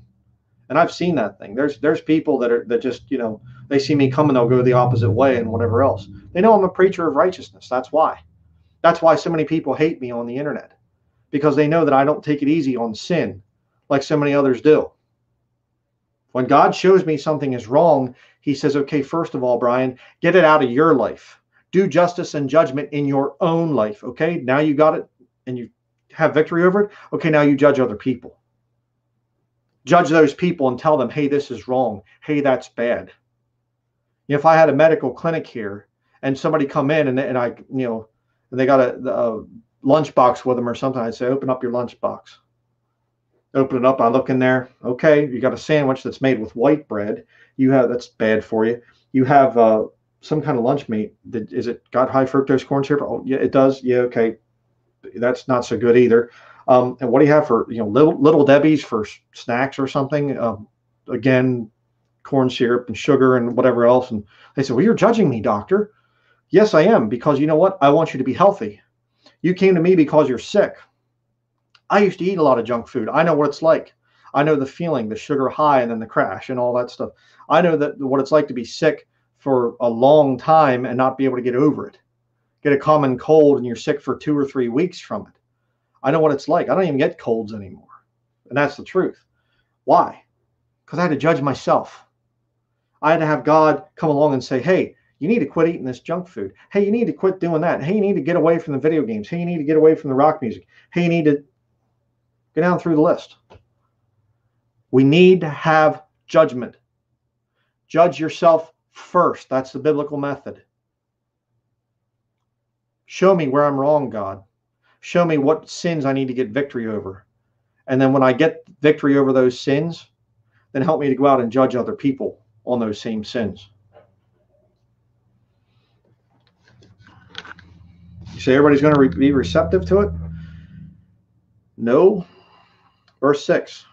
Matthew chapter 7, verse 6. Give not that which is holy unto the dogs, neither cast ye your pearls before swine, lest they trample them under their feet, and turn again and rend you. How judgmental. Calling your people out there enemies and things, call them swine. You bunch of filthy pigs. How judgmental. That's what the Bible says. And we're supposed to not waste our time on people that don't want help. Judge them. You're wicked. You're going to hell. Okay, I have to walk away from you now. And you say, well, that's just people that you meet out there on the street, some screaming protesters or something. No, that sometimes is your family. Sometimes it's people that you love. Hey, Dad, Mom, you need to be born again. What you're doing is wicked. You're watching television. You're going to some church building someplace. Sitting under the ministry of a preacher that doesn't even believe in the Bible that he preaches from. It's wicked. And you're wicked for going. God's going to bring judgment on you. Well, if you're going to talk this way to me, then get out of my home. Okay. I want to be right with God. So I need to leave. I need to break off fellowship with you. What? Family fighting and things. You're going to go through it. That's the way it is. See, brethren, we have to remember something that a lot of us forget. The Bible says, we'll go there. I want you to see this. 2 Timothy chapter 2. 2 Timothy chapter 2. Verse 3 and 4. Two of my other key life verses. 2 Timothy chapter 2, verses 3 and 4. Thou therefore endure hardness as a good soldier of Jesus Christ. No man that warreth entangleth himself with the affairs of this life, that he may please him who hath chosen him to be a soldier. Are you a soldier? Are you at war with the world? How often do we forget that? There's no man's ground, whatever the demilitarized zone or whatever you want to call it, some kind of a peaceful area that you can kind of hop into. It's in between the two trenches, God's army and the lost. Here we are. We'll just kind of stand in the middle. Then you're going to have both sides shooting at you. There is no middle ground. You have to take a stand as a Christian. You have to say, I am against you, lost world, and I will not stand for your wickedness, and I will not stand for your things that you're trying to do to me, period. I'm going to judge you. I want to stand before God and this nation and say, God, this nation has gone past the point of any kind of return and whatever else. God, please judge this nation. See if I can find the book real quickly here. Just kind of turn around and look for it. Thought I saw it there. Not going to bother looking here real long for it, but my book from Robert Sheffey. I don't see it right now. It's here somewhere on my bookshelf, but Robert Sayers Sheffey was a Methodist, old-time Methodist, not the modern stuff, back in the 19th century, 1800s. In other words, he was a circuit riding preacher, and he would go around and he would preach to people out in the mountains and whatever else, long before cars and everything, and electricity and whatnot. And he told many a story where moonshiners would get mad at him and people would get angry because he was there judging them. But you know what the best time was for Robert Sheffey to witness? It's a hard saying, brethren.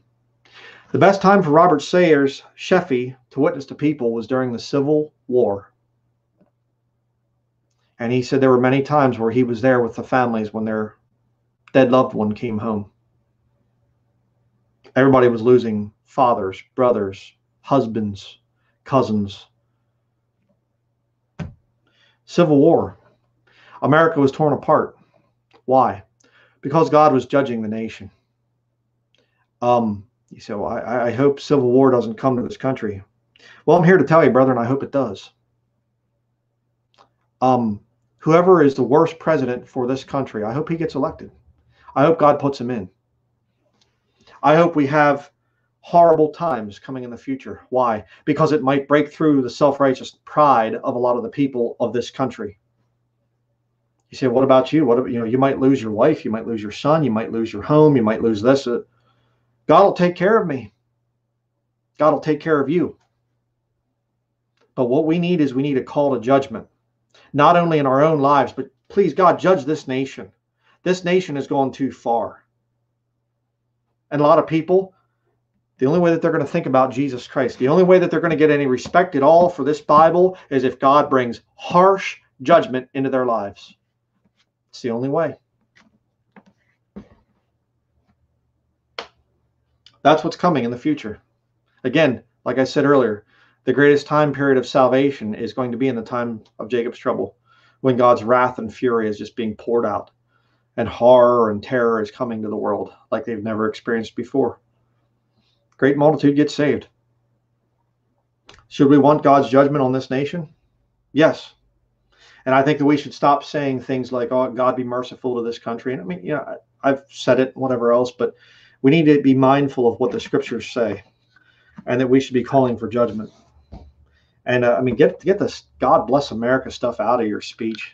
Let's make America great again. That is blasphemy. It is blasphemy. So that's going to be it for this study, brethren. The temptation to live a good life down here on this earth and to just be at peace with your fellow man and all this stuff, it is there. It is strong. When you're a husband and a father like me, you men out there that have a wife and you have children and you love them very much, and you want your children to not ever have to experience the bad and the horrible and stuff that can happen when God judges a nation. The temptation is there to kind of compromise the truth, but we can't do that. We have to pray that God's judgment hits this nation, because if it doesn't, there's going to be a lot of people that are going to die in their sins and go to hell. God's judgment hits, the chances to witness are going to be that much greater. Let's be open to those chances if they come. So let's close with a word of prayer. Dear Heavenly Father, I do thank you for your word. I thank you, Lord, that we have a perfect standard that we can use to judge people. And Lord, I do pray that you would judge every one of the people out there that's watching this video. Judge me, Lord. Show me where I'm wrong and help me to break down my pride and admit to where my faults are.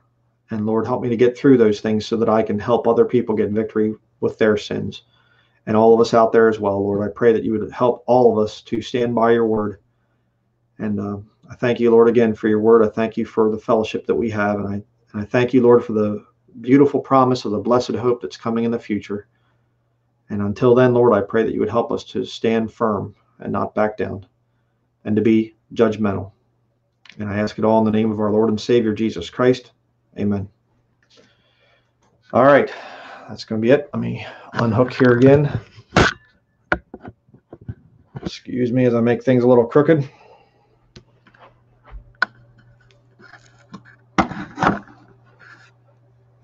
All right.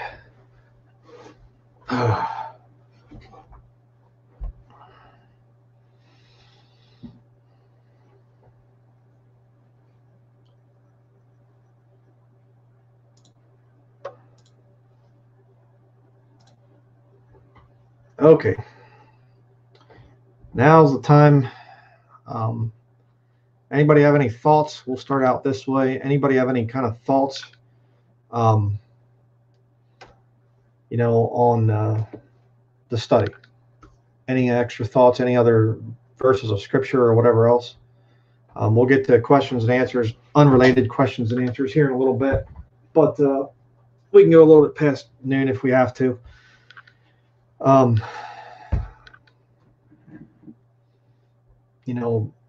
I know some guy wrote a comment and he was saying about how I said in my last week's live stream the thing about evil beasts, and he said about we should never physically take up arms against police or military or whoever, politicians and things. Well, that should be our first desire. It really should be. But you study church history, the Waldensian people. Ironically, this guy actually was named James Waldenses, and the Waldensian people fought. They fought very hard against the Catholic persecution that was out there. I don't want to fight. None of us should want to fight, but that's part of being judgmental. We need to judge people and just simply say, hey, this is wrong. This vaccine thing is wrong. I mean, use their own sources against them. Right there, CDC stuff. So,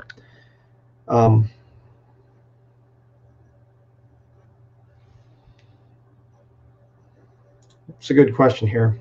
There's a verse that says that we should not want or desire the day of the Lord. What does that mean? Yeah, I know which one you're talking about. Basically, it just means that, woe to them that desire the day of the Lord. It's a day of darkness and things. People saying, oh, it'll be so nice to see Jesus when he comes back the second time. When people don't understand how fearful it's going to be when Jesus Christ comes back. I mean, the most rich, powerful people in the world are going to be hiding underground and running into the caves and saying to the rocks, fall on us. It's going to be a horrible thing when Jesus Christ comes back. So people that are saying that they don't understand who Jesus really is, who his righteousness, what his righteousness is all about, they're not understanding it. That's what it's talking about.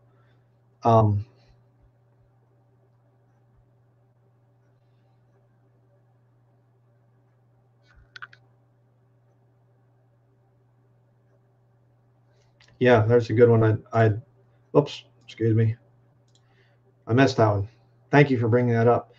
I didn't mention that verse, but I was thinking about including it, just didn't get around to it.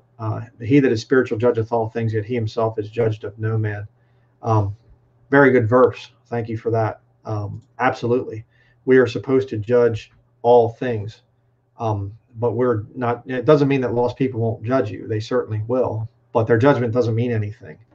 Oh, look, YouTube flagged my channel for hateful content or something. What does that mean? I'm going to get up to heaven, and the Lord's going to say, I saw that YouTube copyright strike. That was bad.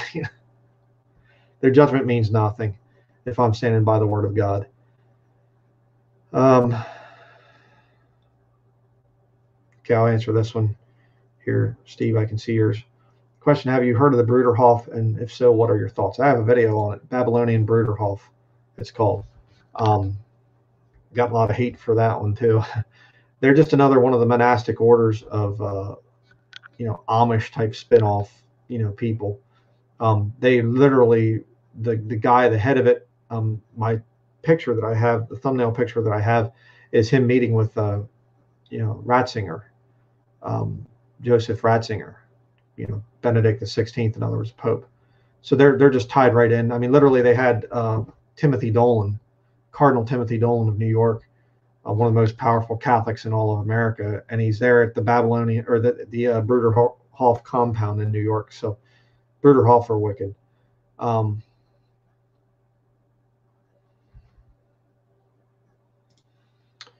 Question: I'm a widow and live by myself. I've been thinking of purchasing a weapon, but I'm not sure if that's pleasing the Lord.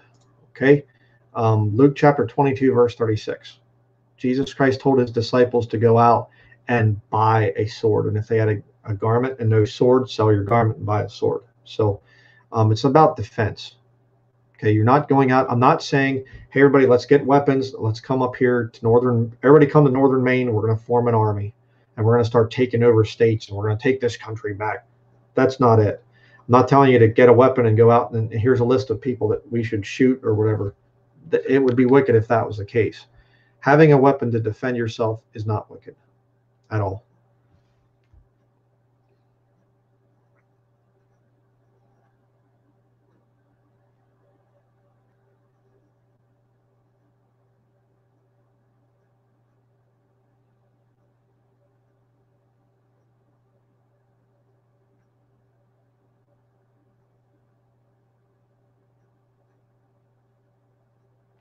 Yep. Any other thoughts on the sermon, on the issue of being judgmental? Then we can get into some of the questions and answers.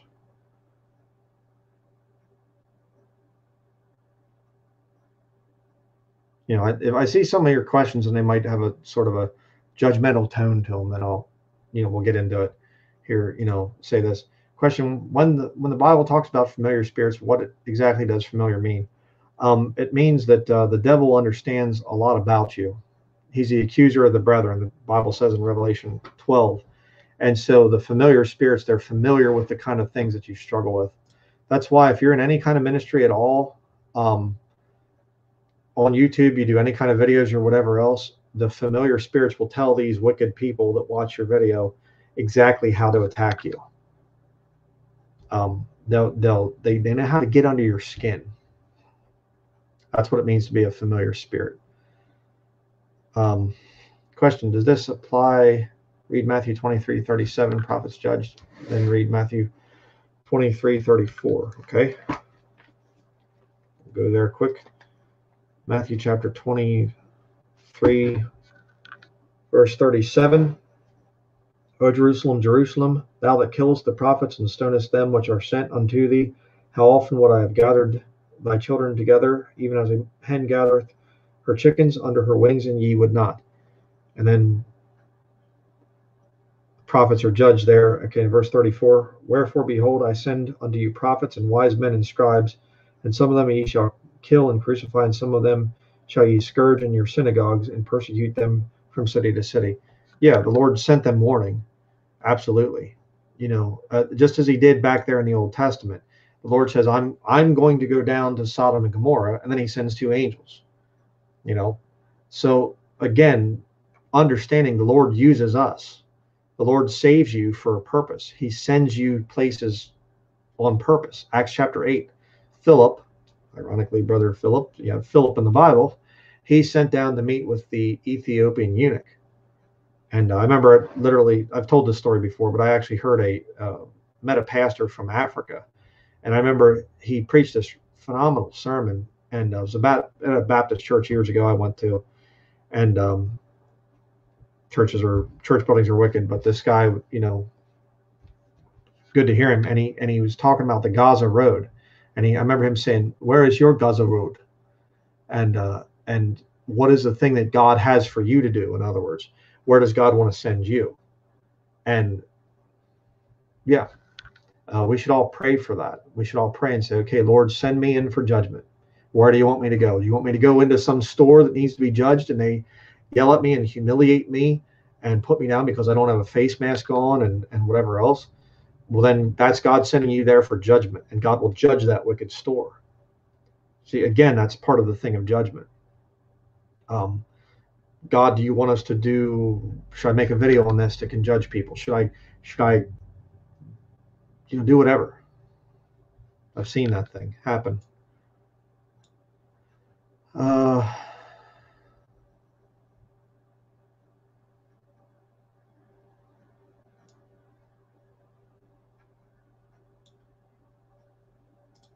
Okay. Why didn't Stephen defend himself? Acts chapter 7, I think it is. Yeah, Acts chapter 7. I'm trying to think here. Stephen didn't defend himself because it was not the right context. Okay, he was there again. A bunch of Catholics come outside here and whatever else, and I go out and I'm preaching and whatever, and they say get him and kill him. Well, it's a different context. All right, it's something that is it's spiritual in nature. If I'm out preaching the gospel and somebody shoots me, well, okay. If somebody's coming to harm my wife and my son, that's a different situation.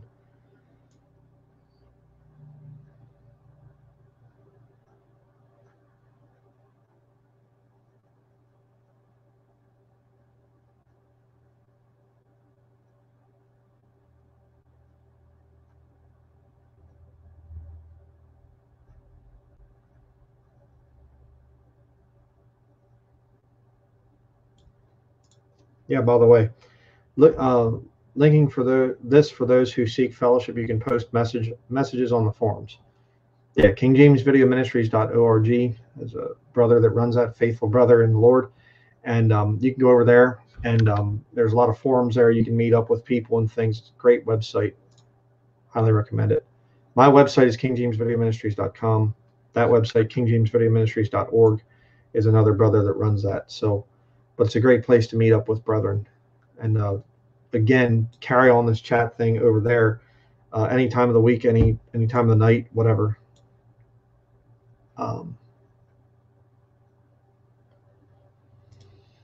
Okay, question. How do you get out if you are young and have no experience, no money, and probably not saved? Yes, you can pray for help, but where will you sleep 1 month in advance? Get out as far as get out of the city or something? Not quite understanding that. Problem you addressed in this study.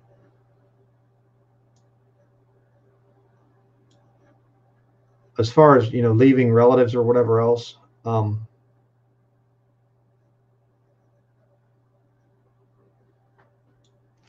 as far as getting away from wicked situations, you just have to start praying about it, and the Lord will open up a door for you to get out of there. Is what I would say. Question: can a priest forgive sins? No, never. Sinners can't forgive other sinners unless it's a direct, forgiving faults, between each other. That's fine. There's nothing wrong with that. But forgiving sins, no. Priests don't have the power to do that.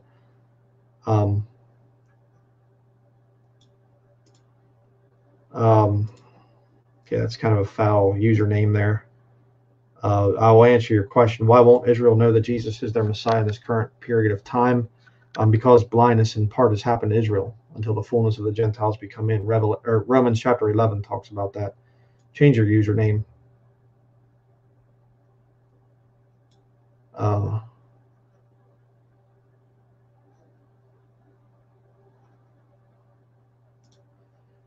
Question: is it wrong to read and listen to Christ attackers if it is for research purposes only? I've seen videos of you with Masonic books. Yeah, I have done stuff like that. I'm in ministry. Would I do that stuff if I'm not, if I wasn't in ministry? No, I wouldn't. God calls certain men into ministry, and that's just the way it is. But I certainly don't recommend my life like this to everybody else out there. Certainly not. Question: will there be lost people during the 1,000 years? Yeah, I do believe so.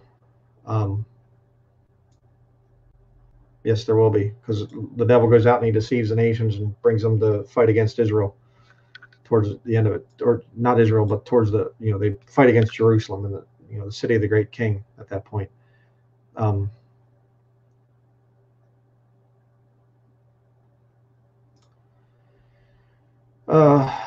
Question, part 1 of 2. When I preach against church buildings, I get people telling me that church building ministries are good because they're reaching out to foreign countries that haven't heard of Jesus. And you need the bigger building, and you need the huge finances and everything else to finance the missionaries. Well, how about if you get rid of the building and the salaried pastor and all the other stuff? Preachers can earn a living. I'm not saying that's wrong. But the salary thing and whatever is a problem.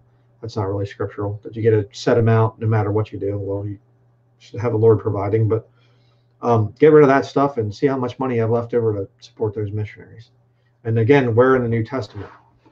That's the big issue. Where in the New Testament is anybody doing that? Having church buildings to send out other, to missionaries and whatever else. Okay,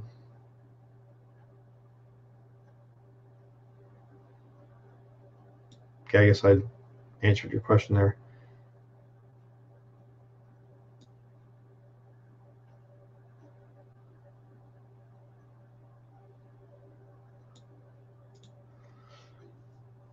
Is adding to the book of Revelation or subtracting unforgiving? In other words, will God forgive you for that? No, he will not. Their part is taken out of the book of life. That's what the Bible says.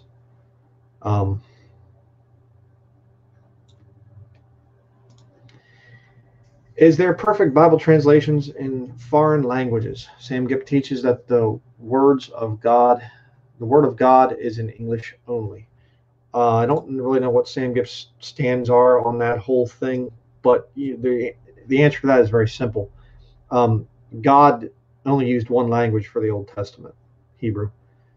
Basically used one language for the New Testament, Greek. Some say there's some Aramaic stuff there, whatever else, but basically he used one language for Old Testament, one language for New Testament. You say, therefore, he only uses one language for the completed Bible. Well, there's some issues there. Because in the book of Acts chapter 2, God speaks through the disciples in other tongues. God certainly separated the tongues back in Genesis 9, or no, I think it's 11, the Tower of Babel. He goes down and he says the people are of one speech. So why would he have one language Bible? I mean, the King James Bible was translated partly through the translators sitting there and reading foreign language translations and comparing it to the authorized version that they had just written. So I don't have a problem with foreign language translations, but obviously if you get to Acts chapter 8 verse 37 and the foreign language translation takes it out, well, then they're following the Vatican type text, and other things like that. So I don't have a problem with foreign language translations, but you have to compare them with the King James and with others as well.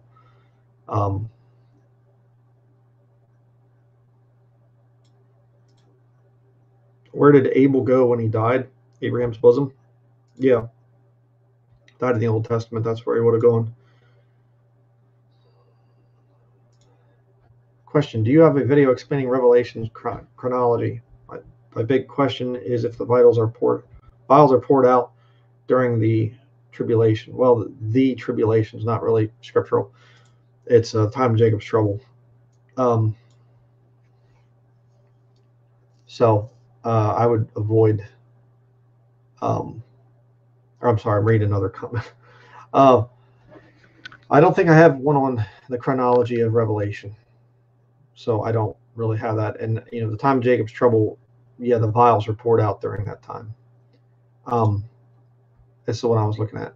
Is it okay if you vaccine for tetanus? Let me see if that's in here.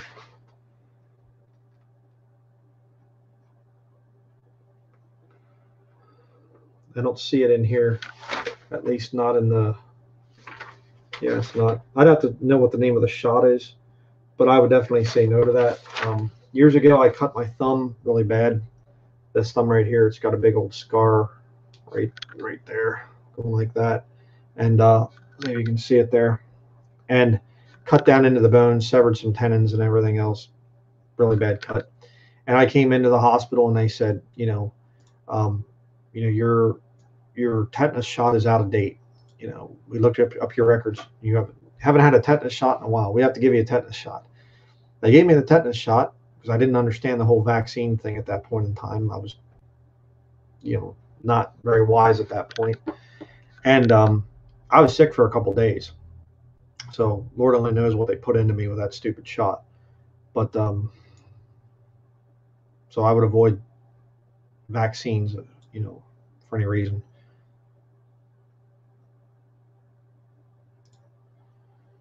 Question: is it appropriate for a single woman to go to the store and judge the store, or get into arguments with a bunch of men in the store who are the security? Don't seem to be able to do that. No, I would avoid that. Again, we're so disorganized, the body of Christ right now, trying to catch up here with, I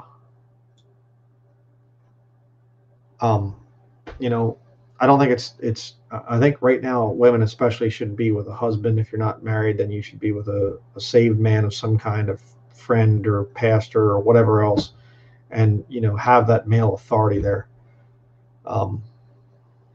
That's what I think about that. I'm not sure what to think about it.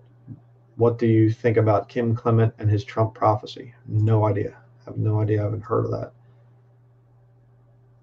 I'm trying to get down through here, and it's sometimes it kind of jumps up on me. So I'm sorry if I'm missing your question. Is it sin to love God's word more than him? Is it possible? If so, what does a Christian stand towards God's word? Well, Psalm 138, verse 2. Just read that for you here really quickly. Psalm 138, verse 2. I will worship toward thy holy temple and praise thy name for thy loving kindness and for thy truth, for thou hast magnified thy word above all thy name. So God's word is magnified above his name. That doesn't mean that you worship the Bible. Obviously you can't touch God. You can touch the Bible. You can't write on God. You can write in your Bible. You can't memorize God. You can memorize your Bible. So it's not the same thing. But if you would get kind of weird or whatever else and make some kind of a special stand for your Bible and bow down to it and offer up prayers to it, well, then you have a problem. But the Bible needs to have the preeminent place in your life. Okay? But don't pray to it. Do you have a video debunking the teaching of preterism? Well, any of my stuff that teaches the pre-trib rapture, the catching up before the time of Jacob's trouble, would be a good way to debunk preterism.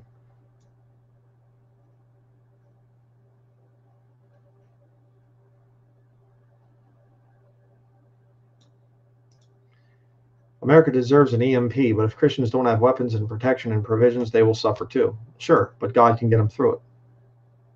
Remember that.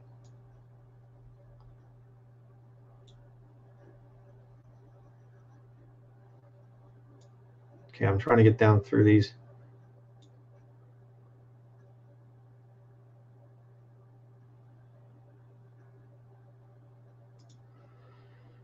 Question: what are your opinions on David Hoffman? Is he good to learn from? I do know he's using terms like Trinity in 3 persons, but he teaches body, soul, and spirit in 1. I don't know. I don't have much to say on that. I know he's kind of attacked me a little bit. Some different brethren were, have told me that. So where he lines up with the King James Bible, listen to him. Where he's off, then just forget it.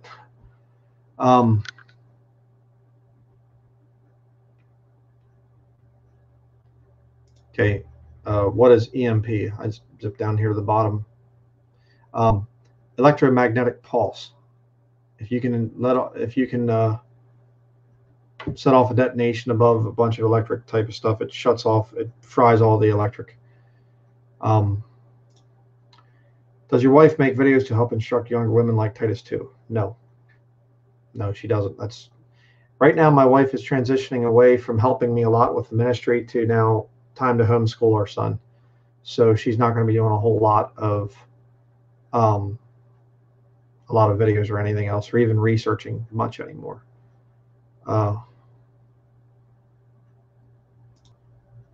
Question: I work for a construction company putting in fiber optics. Should I quit my job? Well, if you're a woman working outside the home, then yes, I would say so. Question: is Saul in heaven if Samuel told him that he and his sons will be with Samuel tomorrow? Well, in the Old Testament, they would have gone to the same place as far as to the heart of the earth. They would have gone down there, saved to the Abraham's bosom side, lost to being in hell. So you could make the argument, because I've heard that argument. You can make the argument that he's with them technically because he can see them over there. They're in Abraham's bosom, but he's in hell. So it's something that you could say either way.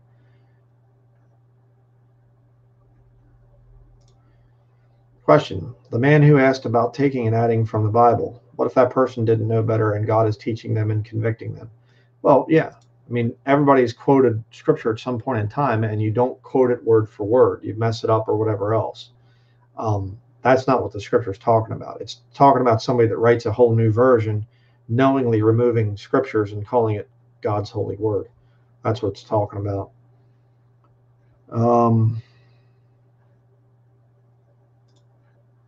Question: do you know that the king's daughter of Daniel 11:6 actually is alive on earth now? She is called Aya el-Sisi, the only daughter of the current Egyptian president.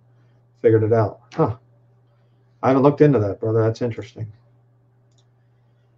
Question: I know you've been careful in the past, but are there other preachers you can recommend? Listen to anybody that you reads from a King James Bible, and God will show you very quickly. Oh, something's wrong here. You know, I mean, I listen to a lot of guys that now I say are false. Oh, okay, sorry. Didn't see that. I saw your wife's picture there. As far as no, I don't think that you'd have to quit a job because you're installing fiber optic cable. If there's some kind of a thing that's there and you're saying, hey, you know what, this is wrong or something, well, you know, the Lord will direct you into that. So, but as far as listening to other preachers, I listen to a lot of different guys over the years, and you just have to learn. You have to go through its process of sanctification. Can someone be forced or tricked into taking the mark of the beast like young kids? Well, I think a lot of the young kids are going to be leaving when the catching up happens. So, you know, I don't really see it as a thing of, you know, I mean, I honestly, I don't know. I don't know in that time period, you know, brand new babies, will they be marked? Will they have the chip put in them right away? What's the Lord going to do with that? I don't know. The book of Revelation is, you know, written to the people in the time of Jacob's trouble. I'm a qualified Java developer. Should I make a billiards game for Android? No, I don't think so. That's my opinion. I mean, it's between you and the Lord, really, is what it comes down to. I'm not your holy priest or anything. I work in a school with special needs. I've prayed for a new job, but nothing is happening. Do you think God might want me there? Well, you need to just keep praying about it and say, Lord, where do you want me to go? I mean, sometimes the Lord will lead you out of a place slower. Sometimes it'll be just a boom, you're out of there, not lost. You're out of there, just boom, like that. Depends. Question: I've talked to my mom about her chronic cussing. She then tells me that I'm disrespecting her, when all I do is say that we're ambassadors for Jesus Christ. Any advice? Well, it sounds to me like she's probably lost. So I would start there and just simply say, do you know for sure that you're going to go to heaven when you die? And you know, talk to her about certain scriptures and things. And, you know, show her the scriptures too about, you know, Jesus Christ, there was no guile found in his mouth. You know, show her the scriptures on that. What do you think about the Abraham Accord signed this week? Well, I already talked about that. I said it's not the, you know, in Daniel 9:27 is a covenant that's confirmed. The Antichrist confirms it with many for 1 week. The Abraham Accord has nothing to do with that. There's no scripture saying that there's a peace treaty between the Jews and the Muslims. That's not there.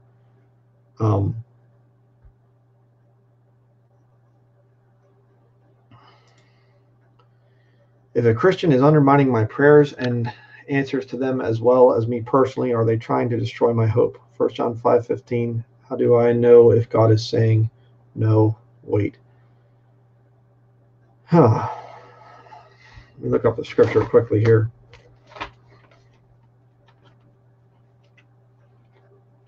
The more questions I answer, the more my brain starts to think, wait a sec. 1 John 5:15. And if we know that he hear us, whatsoever we ask, we know that we have the petitions that we desired of him.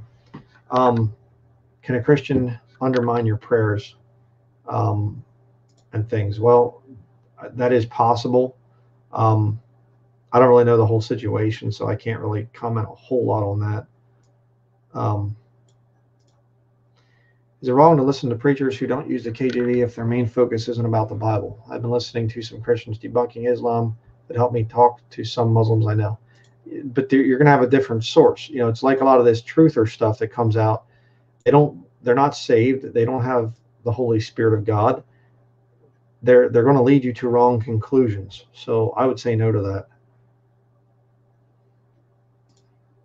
Have you heard of the vision of George Washington? What do you make of it? Never heard of it.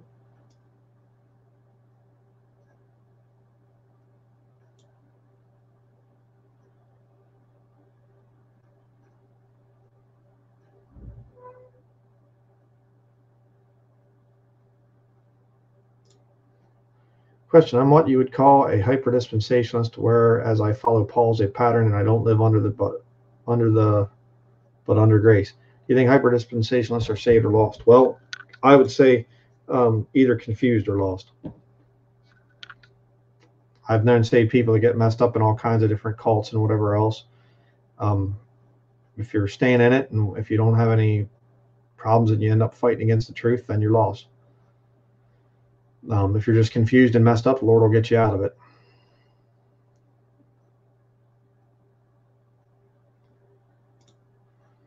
I'm trying to quit drinking of sodas. Any suggestions? Yeah.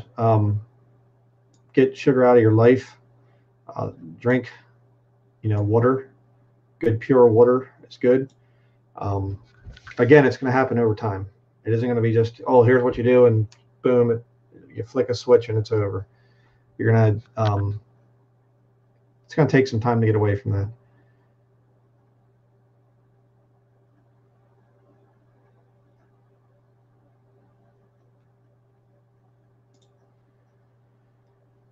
Brian, thank you for all your work in the Lord. What is your advice to reaching out to family who lean heavily towards a works-based endure to the end salvation?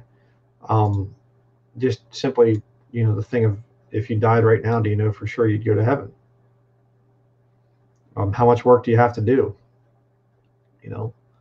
before you are assured of your salvation?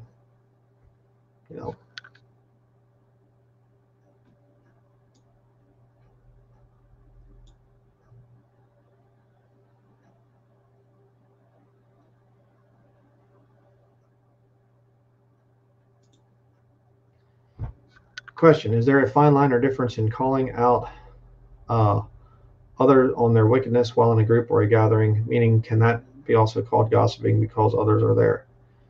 If you're revealing personal secrets, then yes. If you're just saying, hey, you know what? I think it's wrong for you to be wearing what you're wearing. I think it's wrong for you to promote that or whatever else. No, that's not wrong.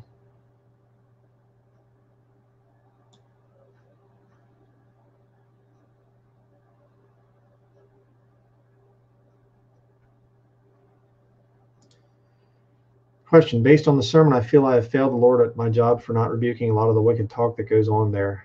It is so vexing and nonstop every day. Why can't I be bold for God? Evil communications corrupt good manners. The more you're around it, the more it just, if you're saved and you don't, I've noticed this, if you don't get in something for the Lord right away, lost people they'll initially come in very polite and things, but then they'll get, okay, he's not judging my sin. I can have more sin around this guy. That's why it's good just to be totally zealous for the Lord and radical for the Lord. And, just simply, start talking about the Lord and if you can listen to some hymns or whatever else, or try reading your Bible or whatever.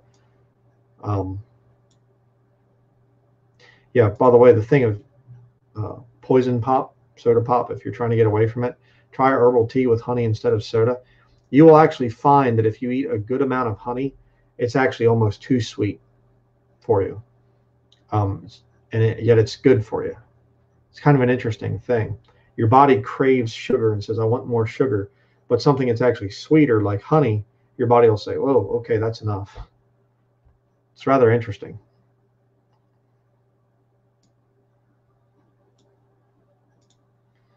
Do you believe it will be Islam that destroys Mystery Babylon? No, I don't. I believe it's going to be a secular, 10 kings. Because the Vatican's going to rise up to such level of power. I think that they're going to wipe out Islam. I think that that's part of the war that the Antichrist goes forth conquering and to conquer. So they need somebody to fight against.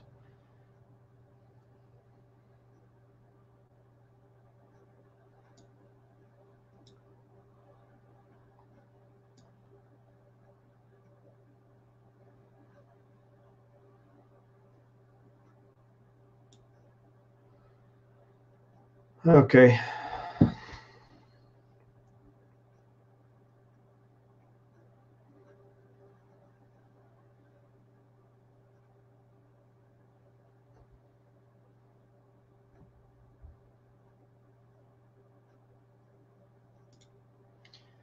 Question: how would you respond to someone who says, God did his part for me on the cross, but now I have to do my part to complete my salvation? So, okay, just go along with their, answer the fool according to their folly. You simply say, all right, what is your part? How do you know it's complete?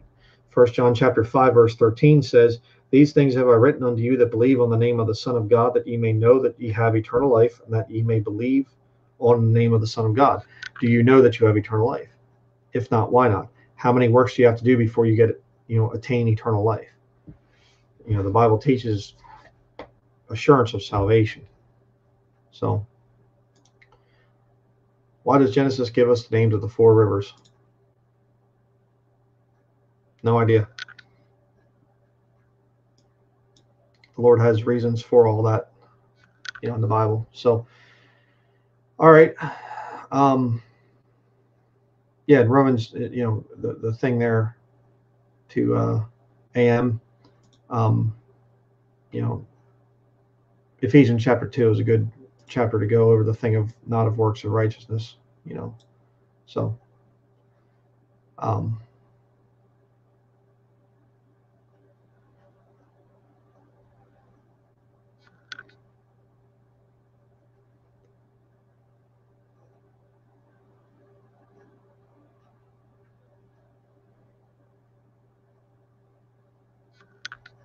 all right. Okay, we'll finish with this one because it deals with judgment, kind of in with the sermon, a good way to finish it. Why do you think so many Christians have been fooled by President Trump? Because they want to believe the lies. They want to believe that he's going to make America great again. They're trying to hold off God's judgment on this nation. That's why. You listen to Donald Trump, he will tell you what you want to hear. We can bring things back and whatever else. So that's why people are falling for it. All right, that's going to be it for this week. We'll end it here. And be open to judgment, brethren. Not only yourself, not only have God judge you and straighten you out where you need to be straightened out, but just say, okay, Lord, in my job, in my life, in my walk, help me to judge. Give me the strength. Help me not to be a coward. Help me to judge things. And if you want me to go into a store and have them yell at me or whatever else, or whatever, just Lord, send me out there for judgment. And God, judge this nation that I'm part of. And when your judgment hits, help me to be there to witness to people. So that's going to be it. Anybody out there that you want to get into other fellowship and whatever else, please go to KingJamesVideoMinistries.org. That's a real good place to meet up with other believers. And many of us, what we have right now is the internet. I don't know any Bible believers in the area. I knew a few and lost contact with them and whatever else. But yeah, please go check out that website. It's very important to go over there, and you can have great fellowship and things. It's a lot better place than here on YouTube with all the swine that circulate around. But that's going to be it, and we'll see everybody next week. Not sure what it's going to be about next week yet. Be what the Lord shows to me, but I have a few big things that I'm doing research right now, going to be coming out with. But that's about it. So thank you to everybody out there. Had a good time of fellowship, And just keep in mind what the Bible says. So we'll see everybody next week.